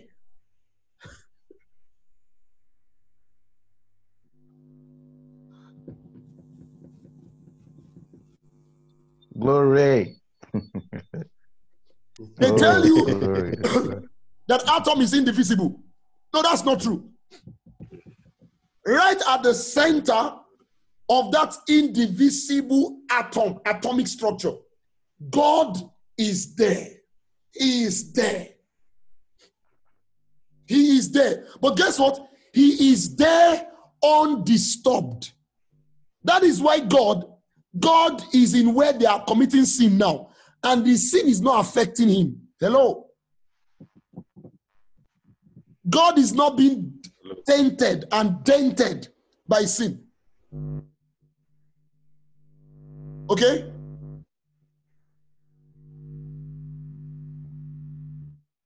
He's not being dented by it. In the house of witches, He is there. Do you understand? And He's there on account of the architecture of His life. See, listen. When God began the work of creation, all right, God brought forth creation in a way that makes it impossible for Him not to be at the center of creation. Even when a part of creation collapsed into darkness, do you understand that? It still remained impossible for God not to be at the center. That is an example of what the Bible was trying to say when in chapter 1 of Colossians, in speaking about Jesus, it says, by Him, all things. It didn't say by Him, all righteous things. By Him, all things subsist. All things. All things. Oh, glory to God. Glory to Jesus. Oh, there's a way I'm feeling. I know when you begin to touch some things and you start, they are not just start stirring in you. Glory to God. Oops. Glory. Glory. Glory. Glory to Jesus. Glory. Glory. Glory. Hallelujah. You see, the nature, the character, the expression, and the architecture of the God life we have received. See, we have not touched the fullness of it yet. I'm telling you, that is when you go through those basic, new creation reality teachings, and your head begins to swell. You think, oh boy, no. That's like the more you continue to submit your heart to the engrafted word, fresh layers of revelation of that truth you thought you know, didn't know that you knew it at a level, will continue to smash on you. Continue to smash on you. Oh, glory to Jesus. Glory to Jesus. Glory to Jesus. Oh, glory, glory, glory. I love this. Amen. So you see, that life inside of us, that life inside of us. Oh, glory. There is a life inside of us. There is a life inside of us. Glory to Jesus. Glory. Hallelujah. Glory to Jesus. Hallelujah. Glory. Amen. Glory. Glory. Amen. Glory. Brethren, we'll be bringing the meeting to a close. I don't feel we can go any further. I feel like, frankly, I feel like going in different directions. Glory to God. Let me leave you on these notes. Amen. Amen. Glory to Jesus.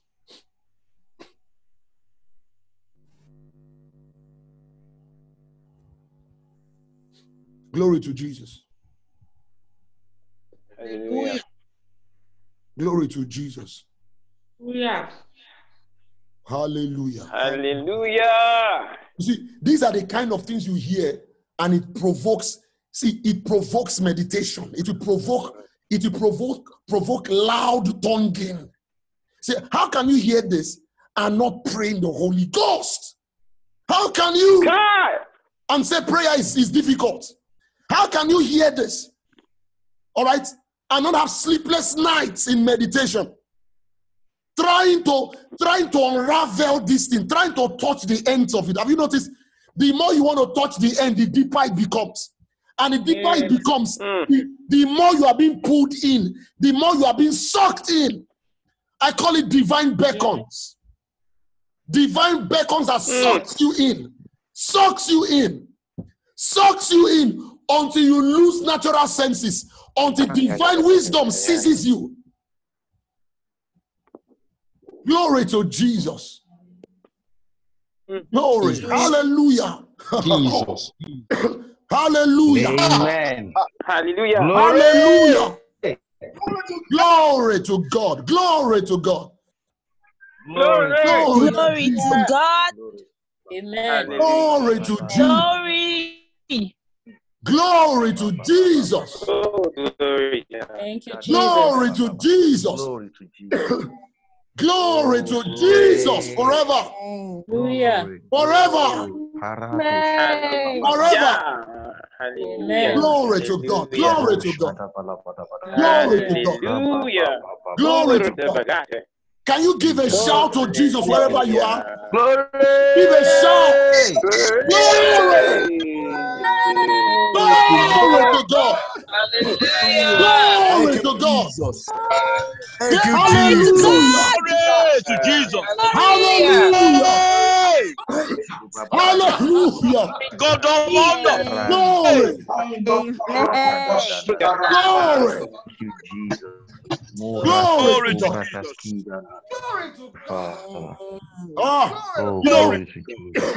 I'm reminded of that scripture in 1 John. When Apostle John said, He said, it does not yet appear what we shall be. Do Hey. you understand? You see, what we shall be is dawning upon our hearts. All right? Yes, sir. According to layers, increasing layers of revelation. What we shall be. Even though it says, but when he shall appear, we shall what? We shall be like him. We shall be But he said, like it doth not yet appear. Go back. See, we are breaking into the tangible reality by the illumination of light and revelation. Glory to God. Glory to God. Hallelujah. Amen. You set your heart upon this. Amen. Then you understand the impossibility of any virus to survive in your body. Glory. Amen. Glory. Hallelujah. Hallelujah. Hallelujah. Glory. Forever. Jesus be praised forever. You see, Amen. when we say glory to God forever, we are declaring that our unraveling of what we have become participators of. Yes. All right, is an ongoing, everlasting journey. So when we say glory to God forever, we're not just saying God is forever. We are declaring that we are also forever. Do you understand? We are declaring that the explosion of the life inside of us is also forever. Amen. Glory to God. Glory, glory, glory, glory. Glory. Hallelujah. Hallelujah. Hallelujah. Hallelujah. Thank you, Jesus. Amen. Glory. Glory to God forever.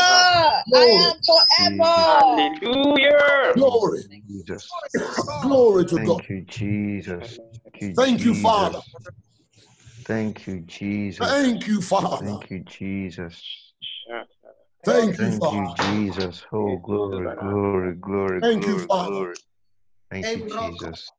Glory to Jesus. Glory to Jesus. Inana, Retesiza, Glory, Katushka, glory, glory. Raba, Pisco, Glory. Naman, Paradis, Dada, Baradis, Glory. Glory to God.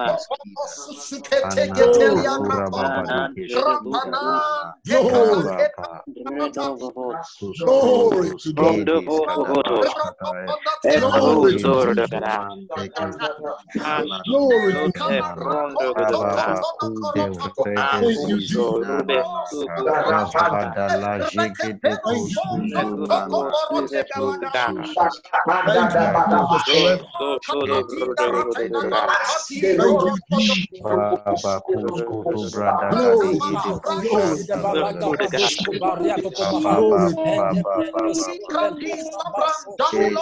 Hallelujah, hallelujah, hallelujah.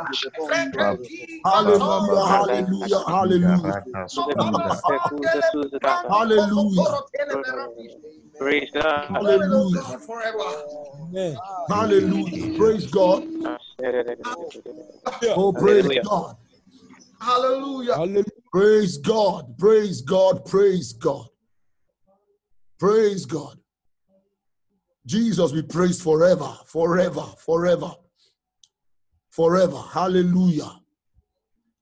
Hallelujah. Amen. Amen. Thank you, Jesus. Thank you, Jesus. All right, so we will be, how do we say this now? We can't close the meeting. Amen. We'll just close the session. All right. We'll close the session. All right. And we'll be coming together again. We'll be coming together again tomorrow. All right. We'll be coming together again tomorrow. Now, I'm thinking that for the sake of the questions, because there are many other questions we couldn't answer because of the time, and for the sake of the questions, as a matter of fact, it was question and answer that led us in this direction, of course, by the divine plan of God. So we are thinking that some of these other questions still needs to be talked about. All right. Heart still needs to be, established. So for the sake of the question, I'm thinking that we can start the meeting earlier tomorrow. All right, we can start earlier. All right. If you check on the e-bill, the e-flyer, you would see that the time on it is 6, right? Oh, 4. Oh, really? Imagine, I didn't know it was 4. I wanted to actually say that I wanted us to start early. I wanted to start by 4. I was thinking that it was 6 today, 6 tomorrow, then 12 on Sunday. So it's good. So it's all well. So see you tomorrow. See you tomorrow by 4 p.m. Nigerian time, all right? See you tomorrow by 4 p.m. Nigerian time. Love you, Pastor. Love you too. Love you too. Sir. Thank you. Love you too. Thank you, sir. God, hallelujah, hallelujah. Thank you so much, Thank Pastor. you, sir. Love you. Love you. Yeah, love you too. Love you too. Thank you, sir. Much love, sir. Love you, sir. Love you, sir. Hey, God bless. Thank you, Thank sir. you, God Pastor. bless you, sir. God bless you, Pastor. God bless you, God bless you, Pastor. Thank you, Pastor. Thank you. Chai, I love you, sir. Thank you, Pastor.